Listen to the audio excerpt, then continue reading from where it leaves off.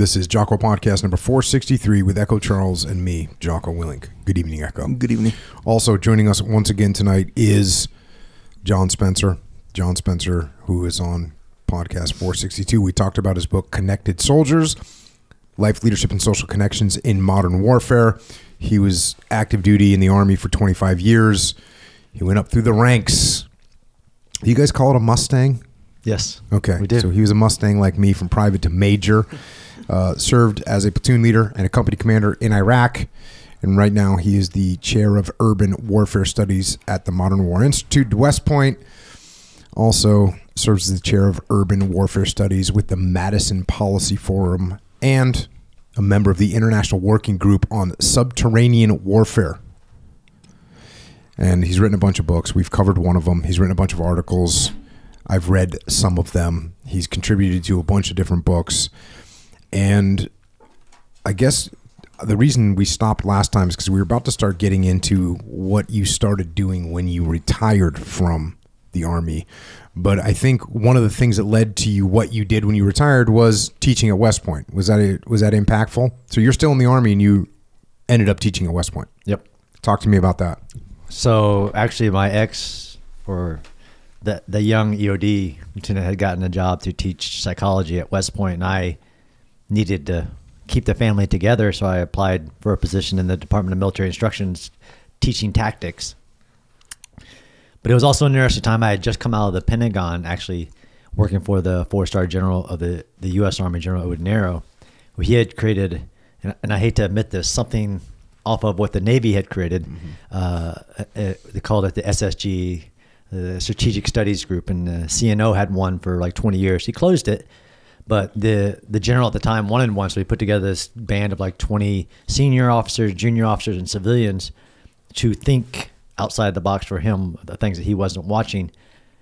For a year, I studied megacities, which was really the introduction of my academic study of urban areas. So the growth of cities around the world, urbanization, everything. And how many mega cities are there? There's over 35 at this moment. There were predictions. So those are cities over 10 million. But that wasn't as important as the fact that just from 1960, where we only had around 63 cities over 1 million, now there's over 500. So the rapid urbanization and population growth, but also it meant that more war was going to happen in urban areas. The year study found that the U.S. military wasn't prepared for operating in mega cities, and they had some recommendations. But I, like most military people, had to go on to do my next job. But that year was very formidable in my ability to think unconstrained by, like what we were talking about in the last podcast, about wave military. So I actually was studying how the U.S. military is designed for certain planning scenarios. Like, we'll fight counterinsurgency when we need to, but the military is designed to fight certain battles against certain enemies in certain locations. They're called defense planning scenarios. So I took that out of that. But I went to West Point. You got to get back to your job, and I was teaching, ambushes and raids and military departments. But the superintendent of West Point, who's a 3-star general, said he wanted a relook at the United States Military Academy's military program, because it's a college, that has a robust academic program, but it also has military, right?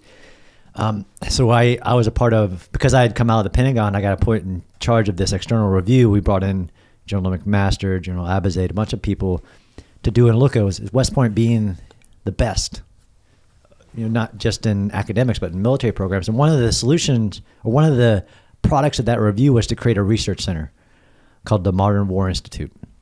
Because what we found looking, you want your military academies, and of course you want your military to be prepared for modern wars. But we found that historians study war from like 20 years ago. Or 200 years ago, or right, 2,000 years ago. Right. Yeah. But, for a historian to publish on war, it takes them a long time. Just by I make fun of historians a lot. Journalists embed in, like the Sebastian Youngers and all those that report on what's going on now. But the military had actually not had, from an academic lens, people studying modern wars that much. We created the Modern War Institute, staffed it. I was the deputy director of it. And this is when you were still active duty? Still active duty, major. I also started teaching strategy. So I went from teaching platoon tactics to teaching strategy. So like introduction to strategic studies. So teaching cadets about Clausewitz, Sun Tzu, Jomini, Boyd, Warren, all these. So it was really B.H. Liddell Hart. Yep, Hart. Okay, Yep, thankfully. all of it. Yeah, no, we cover you. Because we have a defense and strategic planning or strategic studies academic major there at West Point. So I was teaching, which was a little challenge. I hadn't learned any of that, so I had to learn it and then teach it. But it gave me, some of the stuff I incorporated in the books and not others, but also a language of connecting strategy, war, the history of how to study war, because some people don't even know, like even Clausewitz books is a guide to how to study war and how to study the width, depth, and context of it, which really starts to come into play when I start studying urban battles, is the context of it. Teaching, but it's time to go. Military says, either you move to this job away from your family or you can, take the exit. And I took the exit, but the Modern War Institute was up and running. And I actually had written one article, a part of the Modern War Institute, on the U.S. military's use of concrete in Iraq. It's actually like the most effective weapon on a modern battlefield is concrete. T-barriers, let's go. That's right. And I found out that the world did not know that the U.S. military put up concrete in Iraq. That's how we reduced the IEDs. That's how we created the safe neighborhoods. We fought a whole battle called the Battle of Sadr City, where we put a wall around the enemy. It went viral, like National Geographic picked it up. Like, it was insane that the world didn't know that that was a big part of our actual how we fought the war in Iraq. Whether it was Al-Media, the Great Wall of Al-Media, there was a market for urban research, but also because I had done that work on megacities, I knew that there's not a single office in the U.S. military that studies urban warfare. There's not a single school outside of like some, inner and clear rooms schools. So the gap in the body of knowledge for military studies was there. I wrote that article and responded, and then I started writing more articles. What year was that? That was 2017. Okay. My friend Seth Stone, he was a troop commander that supported the effort to build the wall in Sadr City. And so he got home and he was going to brief like someone at the Pentagon, probably the CNO or something along these lines, right? And so he came to my house and he was preparing his slides and stuff, and it was crappy, but that's why he was over there, because he knew it was crappy. And he's like, dude, you gotta help me. Like, I gotta give this brief and everyone's gonna be there, blah, blah, blah. And I'm like, so I watched him do it like 2 times, and I said no, and I gave him this opener. And I gave him the opener. It was like 5 sentences of explaining what Sadr City, Sadr City had been a stronghold for the Mahdi militia since 2003. It had this many casualties a day. It had this many rockets fired from it, and we needed to stop this. So we utilized an ancient military strategy. We built a wall, and that was the opening of his thing, and it was freaking legit. So I write case studies now, which I find fascinating, because there's a lot of urban legends about urban warfare, like what we think happened, whether it's even our own experiences, first Battle of Fallujah, second Battle of Fallujah, Ramadi. Haven't finished that case study, but we just finished a Sadr City case study, which was interesting because I was there. But then to have to use this framework, because case study uses the same framework to analyze like the strategic environment, the operational down to the tactical, and how we actually the wall wasn't the plan at all. The wall, there's actually the company commander saying like, well, if I connect this wall to this wall, they can't get to their rocket firing point. Or some badass company commander was like, hey, hold on a second. Yeah. Let's just finish building this thing. And then you had like a division commander going, yeah, do that. That's awesome. And then it cut the enemy off from the money supply, because the market was right outside the wall. So we're about to release that case study. This is also that concrete article, the Modern War Institute, also came out 2016-17. There's a big battle happening, right? There's the 2016 Battle of Mosul, the largest urban battle since World War II. And all of a sudden, I get a call from some downrange going, we'd like to talk to you about your concrete article. I'm like, why do you want to talk to me about my concrete article? Because we left a lot of concrete in Iraq.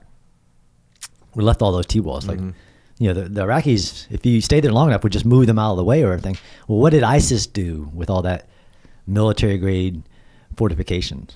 It used them and built very massive fortification lines made of Our T-barriers. Our T-bars, which are really hard to do anything about because it's steel reinforced, steel rebar running through those. And you can drop a JDAN on some of them and they'll still be there. So it was really interesting from, academia to be called like, man, we got some questions about what your ideas about concrete are. But 2018, it was time to hang up the hat, and the Modern War Institute said, we were also doing something, big part of doing the research was something we call contemporary battlefield assessments. We had this photo at West Point of cadets going to the battlefields of World War II, like weeks after the war ended. They got on a ship in New Jersey and went there, and they were being walked around the battlefield by veterans who had fought there. So awesome. Yeah, we had that photo. It was a little part of standing at the Modern War Institute that West Point used to do this. Yeah. I think we do an event called Battlefield, and we take people to Gettysburg. You do, yeah. And I think we have pictures of them. Well, we definitely have pictures of all kinds of West Pointers walking the battlefield at Gettysburg. We do it every year. Which is awesome. But actually, it's funny. I was pointing out the fire that we had at my gym, which is right here. And the firefighters, because it was a real fire, they got to fight the fire, which you don't normally get to fight a fire the way they fought this fire. People had to go inside, people had to put the hose down, they had to rip open the roof. And so they walk their cadets through there now, and their probies, they walk them through and show them this is what the guys, and like the guys that did it go there and brief. Yep. So yeah, that's a very powerful thing. And I guess you guys at West Point were saying, wait a second, they used to take these guys right there, right after the battle. What are we doing? Yeah, we don't do it anymore. Mm-hmm. Like we do Gettysburg every year, and I can talk to you about every stand. So we built into building this research center that was one of the core functions, because in the summers, West Point cadets go all around the world. They go to Africa. They go all around the world, either language, culture. They embed with like the 3-letter organizations. It's really a robust summer program, but nobody goes out and studies war. Mm-hmm. So we built this program called the Contemporary Battlefield Assessments. First place we took them was Bosnia to study like the siege of Sarajevo. I actually took one of the last things I did in 2018 before retiring was take cadets to Mumbai, India, to study the 2008 Mumbai attacks, where 10 terrorists take down a megacity in one of the most impressively planned terrorist attacks that I've ever seen. But to walk the ground of every site that the terrorists attacked and how they did it, how they planned it, everything. And then we went up to the north towards the Pakistani border because there are 2-week studies. But really after that, and that was amazing too to learn about that if you haven't studied that attack. Insane what they were able to do with a bunch of privates, basically. With the terrorists had basically satellite in their ears, so they were being commanded from outside the country to attack and do certain things against these. They hit 5 locations simultaneously and just brought down a megacity, overloaded its systems, everything. From an urban warfare perspective, it was fascinating. But I also learned you can't replace walking the ground. Mm-hmm. Right about then is when I'm retiring, and then because of the uniqueness of there's like 27 research centers at West Point that also have the ability to hire external researchers. And I got offered do you want to keep doing this? That's a dream job. So at 2018, I started this academic urban warfare project, which I would focus only on urban warfare, study it, write about it. I started the podcast that's now many years to include interviewing experts in smart cities and policing, police chiefs and SWAT team leaders and everything, because there's 2 aspects in my job of there's understanding urban warfares and military operations, urban training, but there's also understanding cities. And it's a giant gap in the world, let alone militaries. Even the combatant commanders, I was at a conference where more inspiration to my job, a combatant commander said, look, I had this AOR and I didn't have anybody in the entire combatant command that could tell me about one of the cities because they do country teams. Mm-hmm. They can't tell you about Dhaka or Mumbai. When I was in Mumbai, okay, who's your Mumbai expert? What do you mean Mumbai expert? We don't have a Mumbai expert. We have country teams. Yeah, that's crazy when you think about how unique cities are, even cities inside their own country, just the methodology, that the ways the cities are laid out, what they're constructed with, what the transportation's like, what the infrastructure's like. Cities are so different. Even inside of America, cities are so totally different. Now you go overseas, yeah, that's going to be radically different. And I actually was doing this as well, taking cadets because it's close to New York City, right? Which the United States only has 2 megacities, New York City. But the influence, and there's a concept of like mayors of the world. Like there's some cities and nations that are more powerful than the nation itself. It has more economic, like the city is the nation. But we have this nation state country mindset, which applies to even international relations, law of war, like a whole bunch of things. But I teach a course here in California where we actually take it's their urban operations planners course for divisions and brigades on how to fight large-scale combat operations. It's been a part of the development. So I also do that in the California State Guard, but we'll fly them over Los Angeles. I mean, you couldn't ask for 2 different cities than New York City and Los Angeles. Both are mega cities, but the complete terrain, strategic importance, everything, all the variables that we teach are vastly different. So it's that you can't, urban warfare at that scale, especially that big scale, it's really hard when so many cities are so different. Like even the power structures, like Mumbai has a slum built on trash that is 1 million people in a 1 mile area. It's if you've ever seen the movie Slumdog Millionaire. I have not seen it. Yeah, but I went in there and like you would never even want to, let alone do a military operation in there.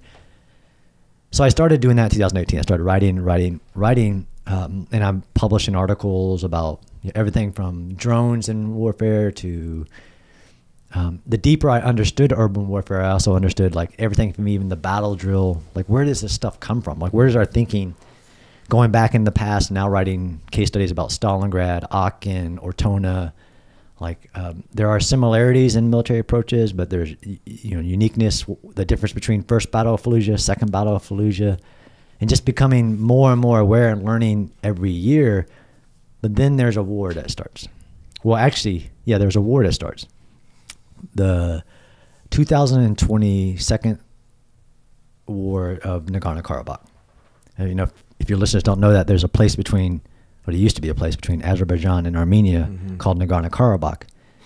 It was a really big war, and everybody was watching because, military not in war, they're watching other wars. And as I'm like this external now war researcher, I'm watching the media about it as like just the drone war. Like drones are the future.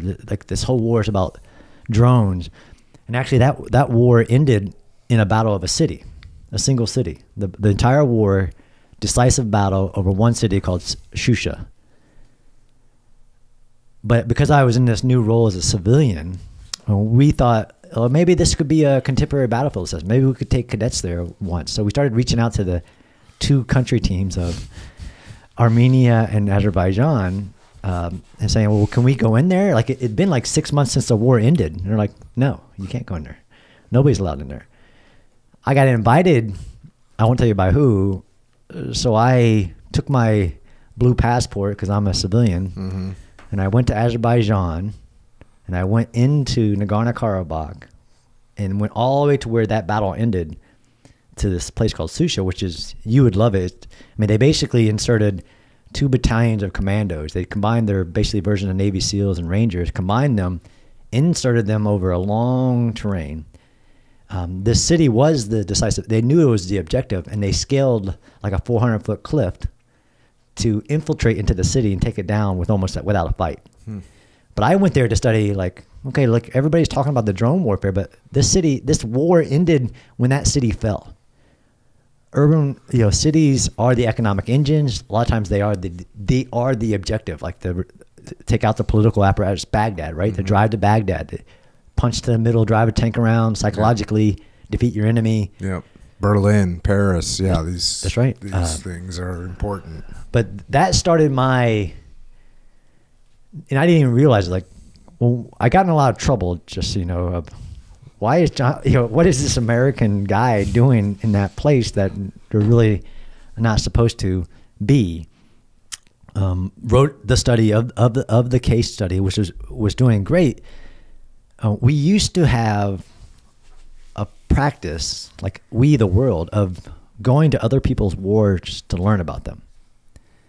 Like if you think about our Civil War, we had the Germans here, the British here, the French here, just observing, like both the changing in character as in the weapons, but just We as Americans, we had people like in Japanese, China War, other places. And then in Vietnam, observers became advisors became boots on the ground. But so maybe we shy a little bit away from that for a reason. There are many reasons now politically, as I've learned, because I'm going to tell you about more that I've learned, that there's many reasons why we don't do that. But the fact is that we don't have people in war zones learning about the modern wars. Mm-hmm. And that came at a cost at West Point, because I'm preparing you for war, but what about this war that's going on right now? Yeah, and just for anybody that no matter what industry you're in, imagine, let's say you didn't know anything about construction, and then you went and spent a month on a construction site. That's going to be irreplaceable compared to someone that sat in a classroom and learned about it. Or let's say you want to learn about manufacturing and you sat in a classroom for a month versus you went into a factory and saw how everything was run. So the amount of things that you're going to learn when you get embedded and immersed in an environment is going to be exponentially better than what you learn sitting in a classroom. So to your point, even 150 years after the Battle of Gettysburg, there's no doubt that when you go there and you walk the ground, you learn more than you did when you sat in a classroom or when you read a book. So now when you get there and there's an active war going on and you can talk to people and you can get the debriefs and you can watch with your own eyes and see it with your own perspective, which, by the way, is a nice detached perspective because you're not in it, you're watching it, and the ability to learn is just phenomenal. Yep. It's unmeasurable, and it's crazy when I tell people we don't do this. What do you mean we don't do this? The same thing when I tell you that the U.S. military has millions of people, and there's not one person whose only job is to study urban warfare. There's not one office. That's crazy. Yeah. But we used to have a group called the Asymmetric Warfare Group in the U.S. Army. And they would go into operational areas as operational advisors to U.S. forces in certain areas. But they weren't going into other people's wars that we weren't in to learn, just to learn. Right. So I did that with Nagorno-Karabakh, which was great. And people really valued how did that city fall? How did it led to the end of the war? Of course, the war 2 years later, it started back up. Mm-hmm. But then Russia invades Ukraine in February of 2022. At this point, I had been studying urban warfare, everything from tactics, and to include myself, having been in the military for 20 years, not knowing where Battle Drill 6, enter and clear a room, came from, and how it merged, from 1973, from Israeli Special Forces Yamam responding to the failed Munich raid into our special units, into our special forces, into the main, where I was in Ranger Regiment, hearing about it, and then we exploded it across the whole U.S. military when we were struggling in Iraq, and everybody knows how to enter and clear a room now, even though that tactic doesn't really apply to urban warfare. I don't know if you know that, Jocko. So we learned to do SWAT team tactics and stack outside of doors, hostage rescue. But in battle, in wars, where the enemy knows you're there, that goes away really quickly. Matter of fact, in the Second Battle of Fallujah, they were doing that, and they quickly stopped it. They know you're there. That tactic is on surprise and violence of action. If you don't have surprise, it's not going to work that well. And the Israelis learned that hard 2002, where they started going through walls instead of them going through the doors and the windows. But so the war starts in 2022, and I had been studying urban warfare a little while. I also studied it from both the operational perspective of how to win wars, take the capital city, or whatever it is, depending on what the objective of the war is. So I saw Russia heading for the capital of Kyiv, of Ukraine. And this is on February 26th. I started using back then it was called Twitter. I created a 7-thread tweet on what I, John Spencer, as just a regular guy, would do if my city was being attacked. It was you block the roads, park dump trucks, just literally from things. I'd actually written an article in December of 2021, I think. Yeah. We're saying, looking at all the battles of history, like the Battle of Seoul, Battle of Manila, what the defenders did well. So I actually wrote an article, tactics that have worked in defending cities, snipers, barriers, all these things. And I incorporated that, a couple months later. I'm like, hey, this is what I would do.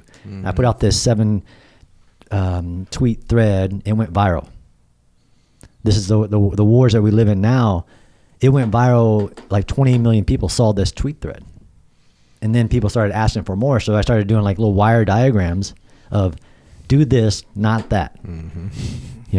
Use a bus, not sandbags. And I started putting together these PDFs, and that became, or these images on Twitter, that became a PDF. And then the Ukrainians were printing that out and distributing it, but the images became a manual that became what is called the mini manual for the urban defender, and they printed hundreds of thousands of copies, because when the Russians invaded, not just Kyiv, but they actually attacked 7 cities at once, the guidance from the Ukrainian government was resist. And they were, but that was literally the guidance. A couple guys were making Molotov cocktails, and they made hundreds of thousands of those. And then they made these little, I don't know if you've seen these, like porcupine steel girder things, and they started putting those out everywhere. But that was the limit of the guidance. My manual, within a week, the Ukrainian government took it and translated it in Ukrainian and put it up on the website for resistors. And it was seen literally from Lviv to Mariupol as a way civilians could help resist the Russian invasion. Yeah, and it's very thorough. Goes from everything from like the placement of, what you prefer to reinforce a building with, all the way down to like medical advice about, putting on tourniquets, the whole 9 yards. So it's a really comprehensive, kind of like quick freaking urban combat defense for dummies type thing. No offense, but that's what it is. It's that basic, hey, this is what you need to do. But it's stuff that, actually, Echo, you and I were talking about this earlier today, like some things that they seem real obvious once you've been told them, but when you haven't been told them, you would never think of them. So that's what I think that manual's really good for. It's got the fundamental principles in there for defense in an urban environment, and clearly, if you've just been attacked, you're going to need those. Yeah, and I kept updating it. So like the version 5 that I stopped at, like this is becoming more than a guide to civilians. This is becoming like I actually helped rewrite the Ranger Handbook while I was a Ranger instructor. We talked about last. So I knew also this Ranger Handbook, if you don't know, so what their students are required, but our infantry carry is like an awesome manual, but it has a lot of stuff that nobody reads in it. and you really read it when you're in Ranger school, because you really need it, like how to do an ambush. Like it's in there, like and you're allowed to have this book with you. So I had understood that under stress people need simple instructions. So this is like, go read a doctrinal manual. If you ever read a U.S. military doctrine, it reads like stereo instructions. Like it just sucks. So like I'm an old infantryman, lots of pictures, simple guidance. But then the manual kept growing. Like people wanted to know how to purify water, because like cities were cut off from water, like Mariupol. And then I had to get with like survivalists, like the survivor man. And actually I don't want to say anything here that's wrong, like how to purify water with chlorine, boil, like all this. Then it kept growing, and then you had units like, well, how do you do an ambush? Like, well, I know how to. I stopped doing it because it became more than that. But and that's great, and it helped. And I'm very proud that it helped a lot of people. But then it started. You stopped writing when they said, "How do you run the staff side of the PowerPoint?" Counter drone, like all this stuff. I left it be, but then it started being translated by other countries. So I get requests like, and I put it out there for free, of course, like just as a PDF on my website where it still is. But then I started getting questions from like Myanmar.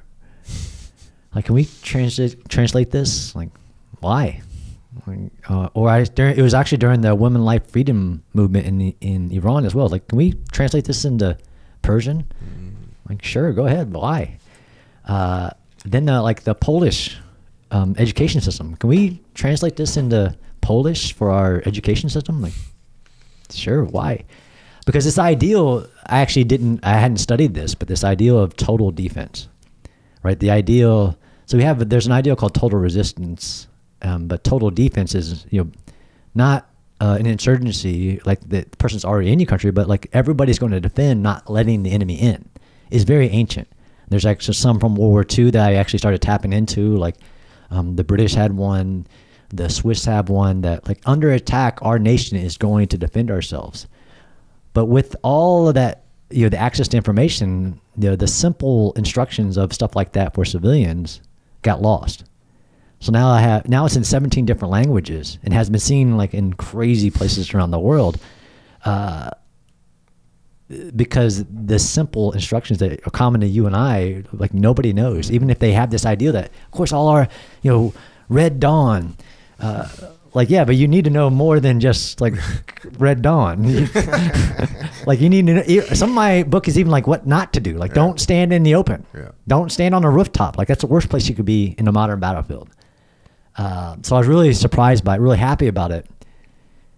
That went out and everything, but I'm also, I get paid to do research. So it's because of the Nagorno-Karabakh thing, I'm like, and then me and my my partner who I do a lot of stuff with, like, can we go into Ukraine right now? Of course, the answer is no, you're not allowed, as in like if you're associated with the military or anything. Back then, I actually was commenting on, writing the manual so that happened in February 2022. Russia was defeated in April of 2022. And by defeated, I mean they did not achieve their strategic goals of overthrowing the nation and erasing Ukraine from existence. And they actually withdrew all their forces from Kyiv. I understood that was the stated Russian goal? Yes. Was to turn Ukraine into Russia, all of it? Yeah. It was to denazify Ukraine.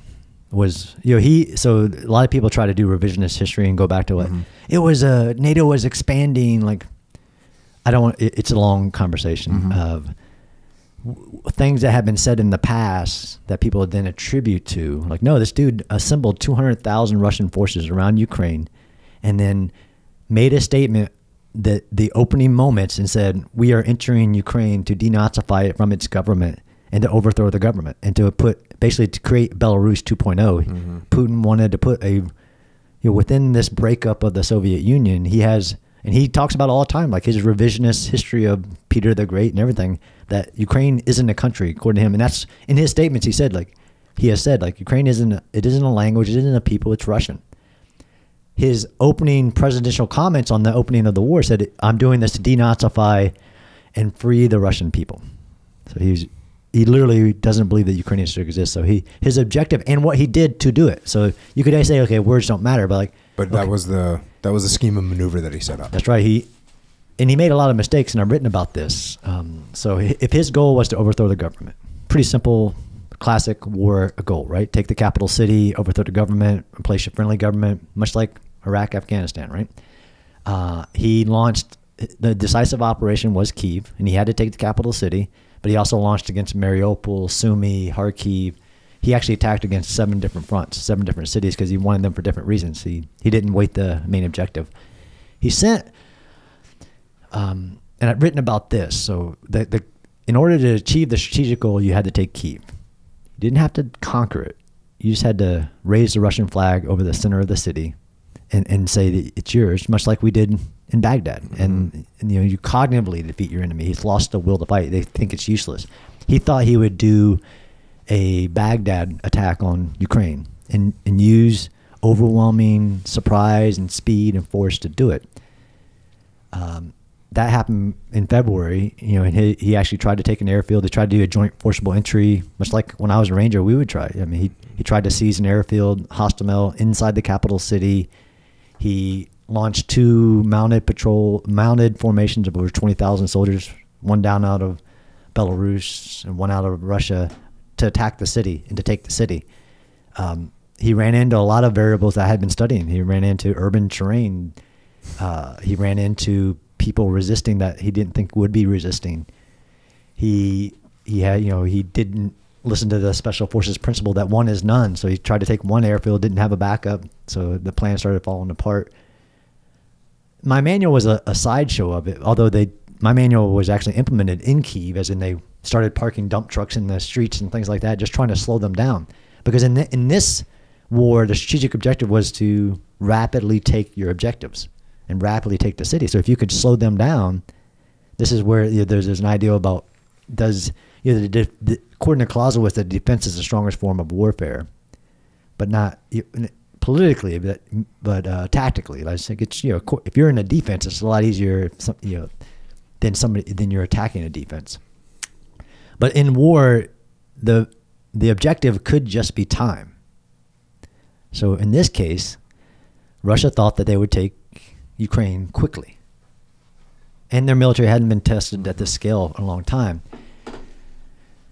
So as I hit the kind of the news commenting position. Once I did that tweet thread, there's an urban warfare guy. I started talking about Kyiv, and then I started getting requests to be on CNN and things like that about, okay, what's the goal here? How did they do it? And as you've listened to my podcast recently, there's lots of ways you can take a city.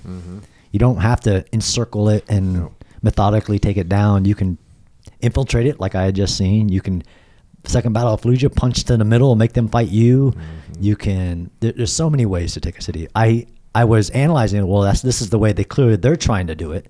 And they actually had like 4 courses of action that were close. So to give Russia some credit, I guess, they had put years of work into taking it down from inside the city, like with saboteurs, eliminating the government through. But you said they had plans for that? Yep. They had gone through like course of action planning. Yep. And picked the final one was speed, surprise, violence of action, get in there and overwhelm. No, they actually implemented all 3 at once. Oh, okay, so they did all 3 of these things. So they had Spetsnaz and FSB forces inside the city who had like rented apartment complexes next to the government building, who were identifying targets to be attacked.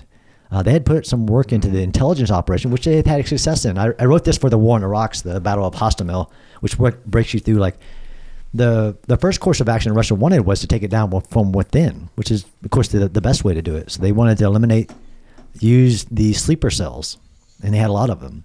Activated the sleeper cells to take the city down from within and take the government building, either kill or capture Zelensky, and they implemented that.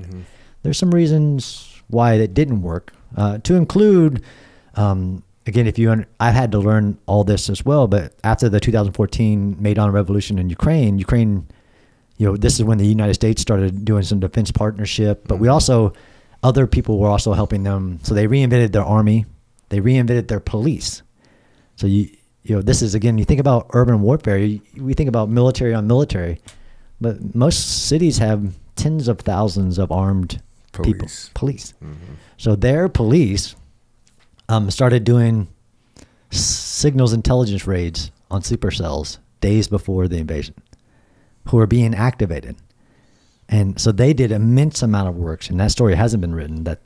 I had this is me going back in there and recreating the Battle of Kyiv, but the Ukrainian police had a huge part on taking that course of action away from the Russians.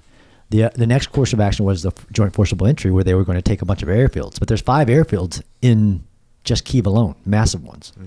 So the police and the military went out and started parking fire trucks on all the airfields and moving things so that when the Russians attacked, they were bombing empty parking lots because they had moved things. Although the president had ordered the military not to be out in defensive positions, which could potentially have saved them, because had they been out in the shock and awe that Russia launched with the cruise missiles and everything, a lot of stuff would have got blown up.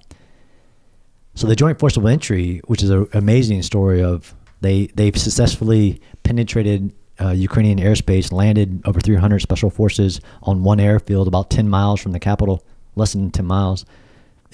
20 helicopters successfully inserted into this airfield in the capital city, and it looked like history that it was going to work, except that they ran into just regular Ukrainians that were attacking them, and they actually took down a couple of helicopters. So the Russians had 1,000 paratroopers on cargo planes in the air headed towards that airfield they just sieged successfully. But because of Ukrainian Air Force... So the special operations guys were going to seize the airfield, set it up for a landing, an airborne landing, and then these 1,000 paratroopers were going to jump in, and now we have a foothold, and we're moving forward. They were going to air land. So it's an air lodgement. So joint forcible entry, you seize the airfield, bring in the heavy cargo air, and land it. Oh, so they weren't even going to parachute in. They were going to land, and we were going to get started. Yep. And they were all they had to do was punch to the middle of the city. They had sleeper cells that guided the way, everything. But some Ukrainians, and it's a really amazing story where a private, a finance guy, uses an old air defense system, takes down one helicopter, one of their alligators, K-52s, which are like our Apaches, they're like tanks in the sky. And this is again, studying modern war, I found it really fascinating that picture of that Russian helicopter down did more to embolden the people of Ukraine than anything else, because they thought they could fight back. Like, we can fight back. And they took one helicopter, like, dude, it's one helicopter out of like 20. And they still inserted like 300 of their best special forces, and they took the airfield and everything. But they took that one down, and they started hitting other helicopters. So they turned off the aircraft. So now you have, in this Battle of Kyiv opening moments, you have 300 of your best Navy SEALs on the ground in enemy territory, holding the air. But they're cut off and they're alone. So literally, there's CNN. I don't know if you saw this, but CNN, this is in modern war as well, is literally on the ground within minutes trying to interview Russian special forces. Like, what are you doing here? And it's like an American CNN guy who went out to the airfield is trying to interview them, which actually happened to me in northern Iraq when I jumped into Iraq. The next morning, there's CNN and Fox. So he's literally trying to interview a Russian guy going, what are you doing here? Go away. But then you have the president say, we know they're here. And they launched everybody they had, no matter who it was, at that airfield and did a counterattack. I actually talked to the Special Forces major who had 4 hours to get there. And it was like shooting fish in a gallery. Like, it was just 300 dudes on an open airfield with nothing more than what they carried on their backs, because the airfield dropped them and left. And then they started raining artillery down. So they eliminate these 300, and then they cratered the airfield with some very big artillery they have, like 200 millimeter. Within hours, though, you have 20,000 Russians coming through Chernobyl, which I found out where Chernobyl was, and I didn't even want to. I got really close to it as I went into Ukraine. You had 20,000 making their way to that airfield. So the Ukrainians killed those 300 basically, pulled off the airfield because they know there's a massive force, and there's only one brigade in all of Kyiv. They thought the Russians were going to attack east, which they did. I don't know if they didn't think Russia had the cojones to take the capital, but there's only one army brigade. So this is mostly like civilians and police and everybody fighting. And then the vehicles got stuck coming down out of Chernobyl. And then they have a fight for another like 3 weeks where all these mounted forces are trying to make their way into the city. It's a massive city. I mean, Kyiv is, a city of 3 million people. It's an ancient city. Actually, the biggest encirclement in military history happened there in 1941. Soviets versus the Germans, millions of people against millions of people. The terrain got in their way. Ukrainians started doing things like they blew a dam within hours of the invasion, which has history that I didn't know. But they blew a whole dam, which took away an entire axis of advance for the Russian forces that were trying to make their way into Kyiv. They blew 300 bridges in 24 hours.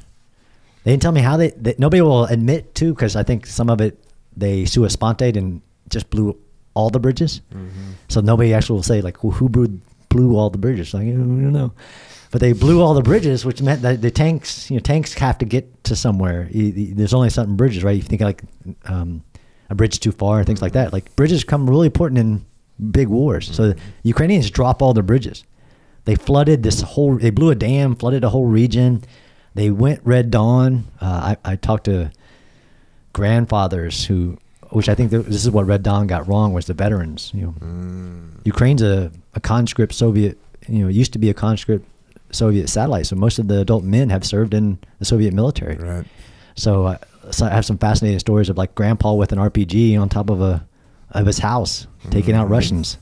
And there were a couple of winning moments in the opening hours of that where and literally like grandpa who went out to the airfield and got some stuff is given to his other grandpa friend. Well, Red Dawn forgot the veterans. So you have a lot of veteran communities and what they call like territorial defenders. And in April, this goes on for a few weeks, and there's a couple moments. In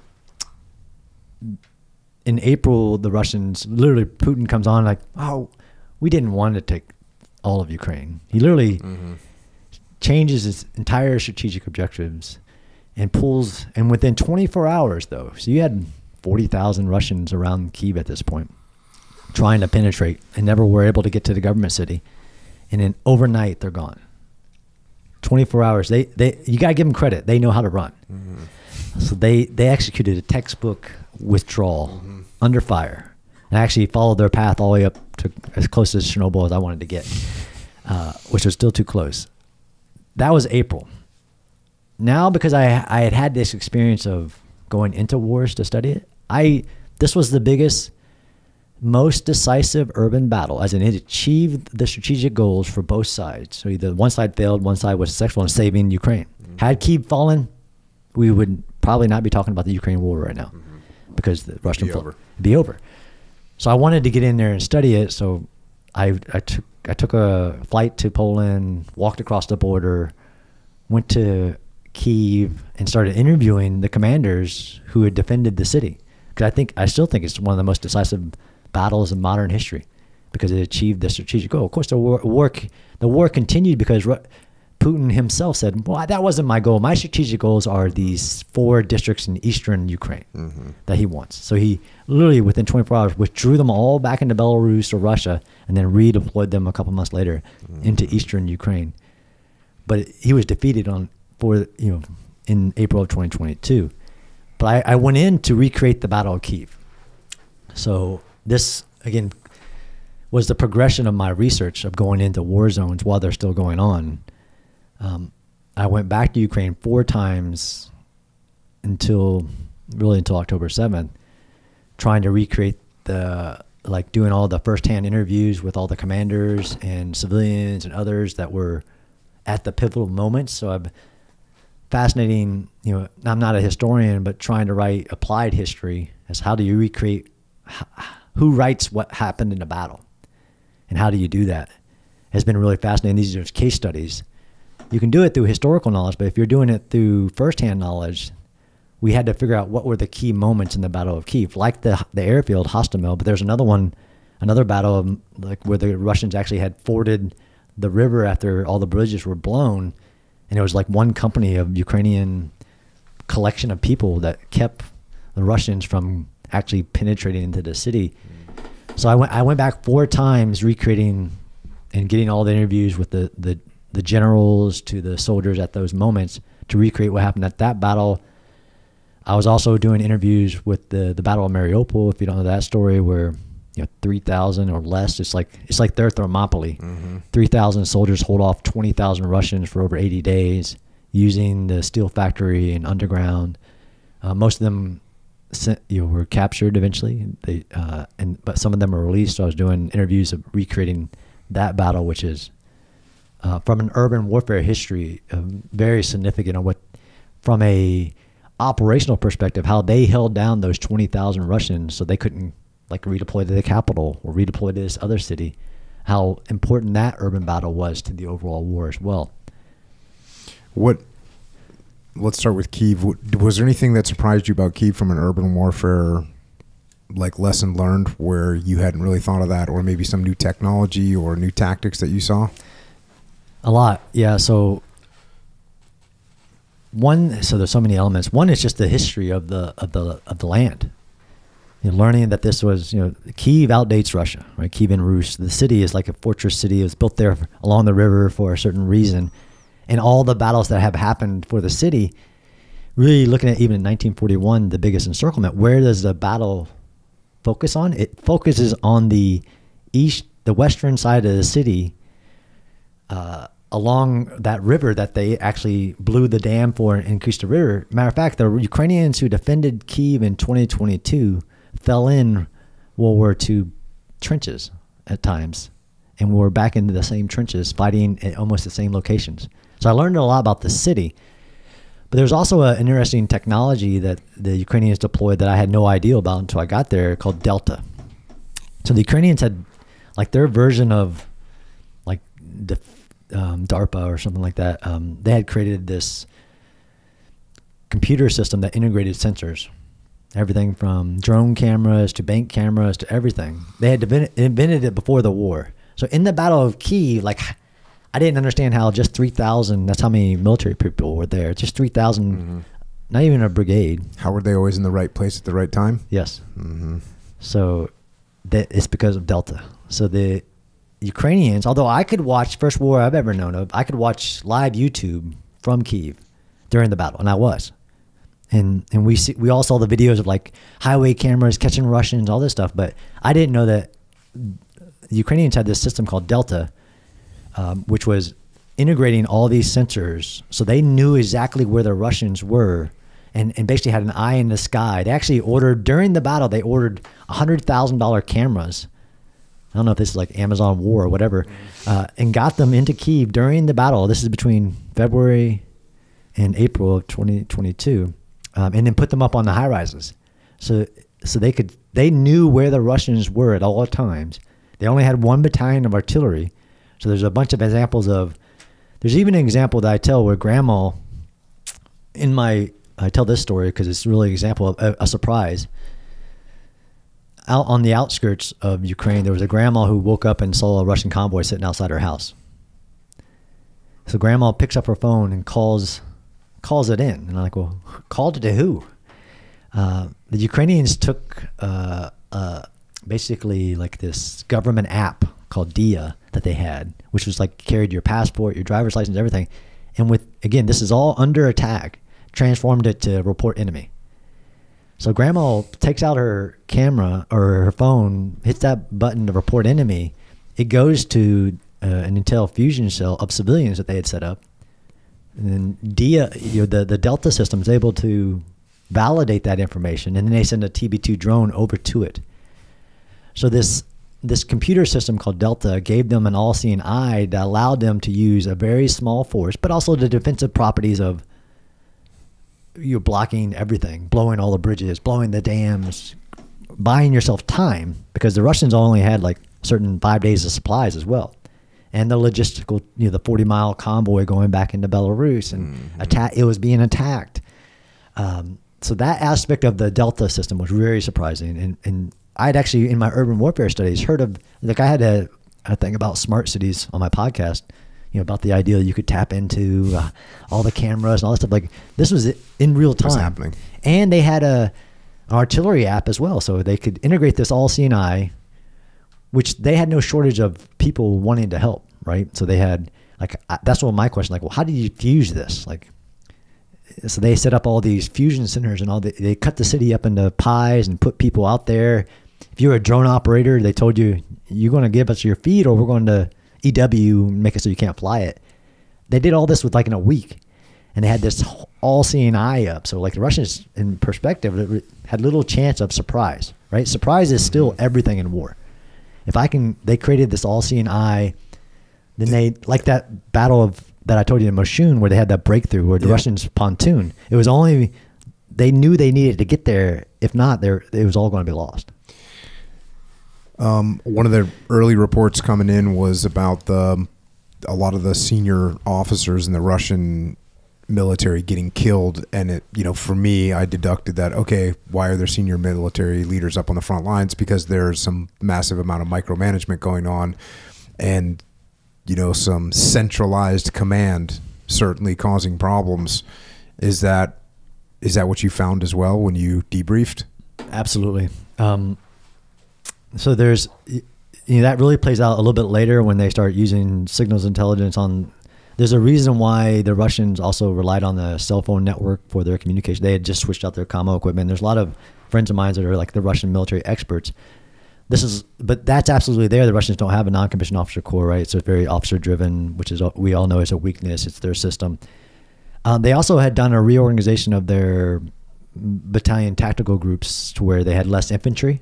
From an urban warfare perspective, that really played out as well. Like you can have a convoy, but if you don't have the infantry to protect the convoy, whether it's armor or whatever, then they found out really quickly that the changes they had made, was war puts you to the test. It put their logistics to the test, and like all the rot that was there. They ran into that problem in Chechnya too. They did. Which is interesting. Which is, from a historian, I'm not a historian, but from a researcher, like we have lessons that we learned and just relearn and relearn. So same. But yeah, they're officers, and then after the Battle of Kyiv, Ukraine starts becoming very effective at targeting senior officers and senior commands with the limited capabilities like drones and things like that play out. But it's definitely a weakness in the Russian system. But Russia also, especially within the urban, like I'm the urban warfare guy, so like I'm studying like Kyiv, Mariupol, Bakhmut, they have a human wave tactic, to where they'll just send human waves at the defender to discover where he's at, and then use artillery to flatten wherever they are. And they're still doing that today on the battlefield. So that's another aspect of their weaknesses that started to play out, and what they didn't have in Kyiv that they adjusted and had in other places, like when they had the Battle of Bakhmut. How quickly did it become apparent the level of brutality that was going to be happening on like the front line scenarios here? Because I mean, I've seen, like everybody else, I've seen the videos, the pictures, the reports of just savagery happening. How quickly did that get initiated? Was it a result of frustration over time? Was it something that came immediately, or did it show up as things progressed or digressed, I should say?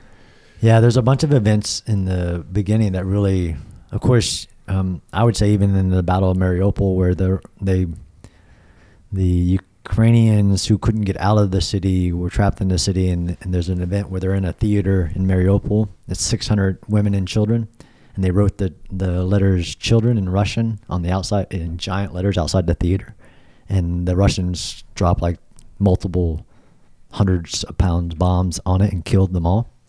It was one of the first signs of they're not going to follow the rules. Mm-hmm. And then, of course, when the Russians pulled out in April of 2022, the massacre of Bucha is discovered, where they just massacred hundreds of civilians, over 100 civilians, where they tied their hands behind the back, shot them in the back of the head. Some video cameras of that. It became really early on recognizable that there was a lot of dehumanization that the Russians had in themselves about who the Ukrainian people were and what rules they were or weren't going to follow in war. That savagery was seen immediately in Kyiv, because that was my research, but it's all throughout. But some of the systematic aspects of it too, like the fact that, which is problematic, because now we'll talk about it later, I'm sure, with Israel, but Russia starts stealing the children of the areas that they conquer and sending them back into Russia. So Ukrainian babies, like thousands of them, they're taking back into Russia and giving them to Russian parents. There's actually an ICC warrant for Putin and the female that's helping him do this. Not an application for a warrant, an actual warrant that was issued in 2022, because it was validated that he was doing this. So the savagery is there 100%, but it's also hard for people to understand the scale of this war. Like, and again, going there, like how long unless I walk some of that ground, even within a city, let alone the entire front line, getting people to understand the geography and the scale of this. I mean, the Ukrainian military went from like 100,000 to 1 million within a year. And that's going to cause a lot of problems on the battlefield and in the country when you try to build a military under war. So there's lots of parts about the geography and the scale of this that it was just foreign to most observers of war in general. So speaking of the scale of this, one of the things that's been debated a lot is the number of casualties on both sides. What are you thinking? What does it look like? Yeah, it's been interesting how it's I understand. So war is a contest of will, and this is why, again, even in the Battle of Kyiv, it was about time. It wasn't about killing on both sides. It was about the ability to get supplies in there. So I understand the information operation is part of this, where Ukraine, like other countries, like Sun Tzu's maxims on the strategies to defeat your enemy are still present today. Number one, defeat your enemy without even fighting, defeat his strategy. Number two, defeat his allies. So one of the reasons that Ukraine hides its casualty numbers is because of what it would say to the rest of the world on how's it going, basically. The third one is defeat the enemy's military. And interestingly, for the urban warfare guy, the fourth one is don't attack besieged cities.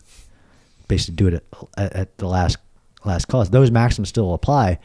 So in Ukraine's casualty numbers, I've seen reports, and I've been there, and I know that especially as the war continued into some of these very attritional battles like Bakhmut and others where they're just trying to hold the line, that tens of thousands are dying.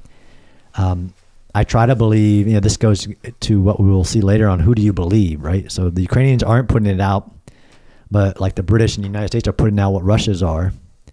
I do believe it's a factor of like 5 to 1 of 5 because Russia doesn't care about their numbers and they're cremating them or they're not coming home. That it's, last estimate I saw like 400,000 plus Russian deaths. But to be honest, I don't have the both sides of the number. It's a lot, of course. But I also understand why because now you have people saying, well, we just want this to stop. Too many people have lost their lives in this battle, which is almost like the Chamberlain and the Churchill argument. Like, when does survival become questionable?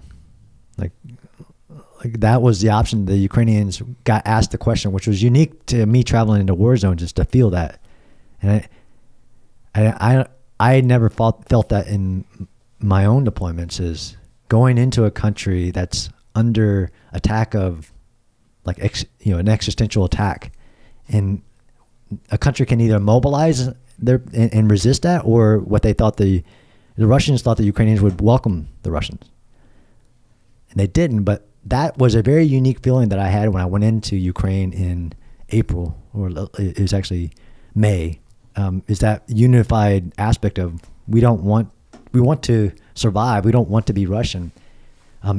We can talk about in Israel as well. We have people now arguing like that the numbers, that this quantitative number means whether they should continue to fight to be free. And then like, okay, what's the solutions here in war? Understanding the history of wars, where reason isn't always the number one. It's human. If it was just numbers, and I call this like the abacus fallacy, like, well, they have more troops, they have more artillery, they have more industrial base, like it's futile to resist. So what are you saying? Give up? Which is what, as you know, Churchill was faced with. Like, it doesn't make any sense to resist Adolf Hitler. Like, yeah, freedom makes a lot of sense. And I felt that in all of the Ukrainian population when I visited. There's strategies to this, and maintaining 50 plus countries as your allies is Ukraine's one of its primary strategies to win the wars. If you maintain your allies, so that number is problematic for them, but of course it's in the tens and hundreds of thousands. Yeah, one thing that I thought about as soon as this thing started was, war is a test of wills, and I believe that when your country gets invaded and you're defending your homeland, your will is going to be stronger than someone that's trying to, take your property and, move into your homeland.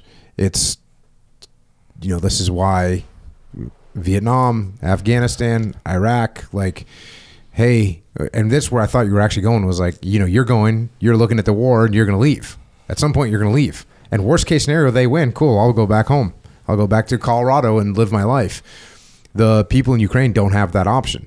If they lose, they're going to be subjugated to this imposing force, and therefore they're much more willing to make sacrifice because their will is going to be stronger. Now, that being said, there are definitely cases throughout history where people get conquered, and at a certain point they say, oh, you know what? I was going to fight, and you never know. This could have happened to Churchill. Churchill was not going to back down, but how many people, how many cities could have been bombed? How many Brits could have been killed before Churchill said, you know what, we're going to make a deal, or we're going to cease to exist? Or his attitude might have been, well, we would rather cease to exist than succumb to this tyrannical Adolf Hitler. But this is the thing that we don't always calculate very well, and you might have heard me talk about this before, but after the Idrang Valley battle, we killed something like 1,000 of their or 2,000 of their people, and they killed 155 of ours. And our generals and political leaders looked at each other and said, "Yep, see, we're going to win because we can kill more of them than they can of us."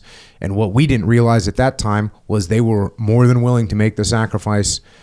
And we were not, and every casualty that we had was a travesty and a nightmare, and it would hurt our soul as a nation, And every casualty that they had, every death that they had was moving them towards victory. So that's what I feel about Ukraine right now is Ukraine, the will of the Ukrainian people. This is where they live. This is their home. And they are not going to be subjugated by anyone else. And they're going to keep fighting for as long as they possibly can. So I agree with everything you just said. When I would teach this in West Point is that the will to fight is, this is Clausewitz's, war is a contest of will to compel your enemy to do your bidding, basically. But he also had the paradoxical trinity that it's not just the will of the people, it's the will of the government, and it's the will of the military. So this is a triangle. So you could have all the will to resist you want, but if you don't have the military to do it, or your military won't do it, mm-hmm. or they're incapable, or they do a military coup and they go with the other side. Mm-hmm. If your government doesn't have the will to continue, like Churchill, he went out and polled the people and everything. Mm-hmm. So it's a contest of wills between these three apparatuses. And even back from ancient warfare, it is both a situational, as in like in the country resisting, but it's also in a international contest. So this is your example, right? Of course, we all know. We won every battle, but we were strategically defeated in Vietnam because the American population lost the will to sacrifice American lives for those interests, even though they didn't believe in the domino theory and all this stuff. Each war has to be looked at through the lens of that triangle of the people, the government, and the military within themselves and the enemies. But again, going back to Sun Tzu, one of the greatest assets in any war is your allies. So yes, if the Americans had not joined Churchill in the fight, then it wouldn't have played out that way, mm-hmm. right? So yes, the people can want to resist all they want. They have to have some means, mm-hmm. and then that's why this is about what I've loved, and I love my because I learn something every day about studying military history is understanding the width of whatever it is, the depth and the context. In the Ukraine sense, the context of it is it has a coalition of democracy helping it, but it's not asking for anybody to fight for it. It's just asking for the means. And we can talk about in the beginning, I was kind of vocal on this. Like we were starting with we'll give you 4 pieces of artillery to fight a war, and that was we have given billions, and we could talk about what that means of if you're America first and military drawdown, how we give them our stockpiles, we buy new stuff, we're making our military better, this is our greatest strategic competitor according to them, and they're pennies on the dollar to reduce them. But in the beginning, Ukraine had to fight for itself. And that was actually one of my visits. That's the Battle of Kiev. Nobody helped them during the Battle of Kiev. Mm-hmm. Ukrainians defeated Russians in the Battle of Kiev with some stuff that I could never have thought about, even if I was on the ground. It is about the will of your allies. So this is where, especially in the interconnected world, they were really good on information warfare. Ukrainians were mm-hmm. on projecting this, but it really mattered. And you asked me about Russian brutality. It's really come into effect on how they've maintained Ukrainian moral high ground. Right? There's a moral high ground in fighting for your freedom, mm-hmm. and it can't ever be you lose the will of your allies and things based on the actions you're doing. So you have to say thank you for the 4 artillery pieces. I could use more, but it plays into this political nature. All war is politics by other means. It's the other quote. So in every context that I'm studying, even a battle, I have to understand the political context of it. And why did the president tell Ukrainians they couldn't defend the city? That was crazy, right? Why would you say that? Because he thought it would crush make the economy crash, it would aggravate the Russians, and then they would attack. There's many reasons to it. This is the uniqueness of studying as you do wars. There's human decisions that aren't necessarily rational, but there is reason, mm-hmm. but there's also chance, probability. This is the great prophets of the last 3 years that can tell you how this is going to go. Of course, this person's going to lose. They're bleeding white. If you know anything about war, there's a lot of uncertainty. I was going to say, if you know anything about war, it's that we don't know anything about war. That's right. We have a really good record of getting it wrong, mm-hmm. especially predictions. Yeah, this one's definitely going to be hard to predict to see where this thing ends up. Right. I was studying this. It's really hard to follow a war, right? So following like day to day, every action on the tactical to the strategic, I get a lot of questions about predicting, but I could never have predicted that you would have a Tony Soprano type of dude who has a private military company that's an army make a run for Moscow. Mm-hmm. And that's what happened. Yeah. And nobody could have predicted that. Yeah. And they try to rationalize it away, but that's an example of the uncertainty of war. We don't know what's going to happen a month from now in Russia. I mean, with their system, it isn't as firm as people believe with the oligarchs and all this stuff. And the military seems really powerful, but they're asking for Iran to give them stuff, North Korea to give them stuff. And they give people like 3 days of training, and they emptied their entire prisons, Jocko. Like 50,000 plus Russians, murderers, rapists, like, hey, you want to go fight? And then after you're done fighting, you're free. And they dumped their entire prisons into Ukraine. And then some of them actually survived, although most of them died, like in the Battle of Bakhmut. Some of them survived, and all of a sudden, Russia has a lot of domestic problems because you have all these freed criminals. How long did they have to fight for? Do you know that detail? Yeah, it was like 6 months or something. I don't know what the exact guarantee to which populations was. It was like, go fight in Ukraine for like 6 months. But they used them as human waves, especially in Bakhmut. This is, and the black, and the Wagner is the private military company group. But if, all these people that are in my world that predict, like, and they're going to know what's going to happen and everything, like, you didn't call that one, did you? Mm-hmm. One thing that I've said a few times is I expected and continue to expect to see more insurgency type activity, guerrilla warfare from the Ukrainians as opposed to pitched battles. Yeah. And you did see that. So I've gotten that from Elon. Elon Musk believes that if they speak Russian, maybe they want to be Russian. Mm-hmm. Now, again, there's a history of the language. That's not true. You're like, well, there'd be more, rebellion in the occupied territories. Like, well, there is. I mean, there's like grandmas giving Russians poisoned bread and, the stuff that happened in Kherson, where a lot of inside was able to take it down. It's a scale issue and a means issue. Mm-hmm. I wrote the story of for Time magazine about which you should, you could probably get the guy, this Vietnam style helicopter resupply that they do into Mariupol, where you have 3,000 guys that are resistant, and they flew 7 suicidal aircraft resupplies into the city. It's an amazing story. Yes, but there's a lot of history there, especially where you're talking about in the Donbass, because that war started 2011, and the political warfare that Russia does, like it did in Crimea, where it takes out and inserts Russia-friendly political leaders. So this is why it's also hard. Like, one, Ukraine has gone on for so long that there's a lot of confirmation bias. Like, drone warfare, that's the future. Political warfare, insurgency, rebellion. It's all there. It's such a big war. Like that's it. Yeah, like, so I was right. Happening. I was right. It is happening. Yeah. But there is each area, even within Ukraine, this thing is huge. Yeah. There are different demographics, different situations, different resistance groups in there. And you said you kept going back to Ukraine until October 7th. Right. And so how has that looked from your perspective? How many times have you gone to Israel? How many times have you gone to Gaza? And what's going on over there? Yeah, so I had been studying Israel for a long time, because of... Those are some of the most significant urban battles of modern times.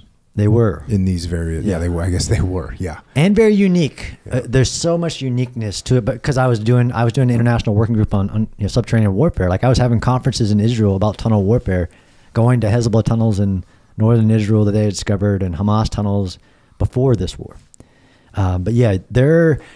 They're a unique military too. So they're a military that can task organize for the environments in which they face. Where most other militaries like us, the U.S. military expeditionary anywhere in the world, is designed for a lot of scenarios. Why I kept going back to Israel is that they had some forces that were specifically trained for contested urban warfare, and they had stuff that we don't have, like the D9 bulldozer, which is like this 3-story tall bulldozer. They learned to, in contested urban warfare, when somebody has had time to prepare for defense, you have to have something that can take a hit from whatever's waiting for you. And they had this like 3-story tall that I got to drive in like 2020. bulldozer with a remote control. That's like it's a armored bulldozer that's like 3 stories tall that rolls down the street, can take a hit from anything. And they had learned in 2002 that was very effective, and they integrated it into combined arms. They have a tank behind it and an armor formation, but they also have one of the world's best urban warfare training sites in Salim, better than anything we have. The tunnel. So I was going there, but I also written case studies on the Battle of Suez City, Jenin, and others, because it's like you said, the genesis of like the close quarters battle comes from Israel, and some of I'd embedded with their Magav, basically their version of Delta, like the Yamam and others, studying Israel. So I had a lot of connections. October 7th happened. I, of course, was watching it.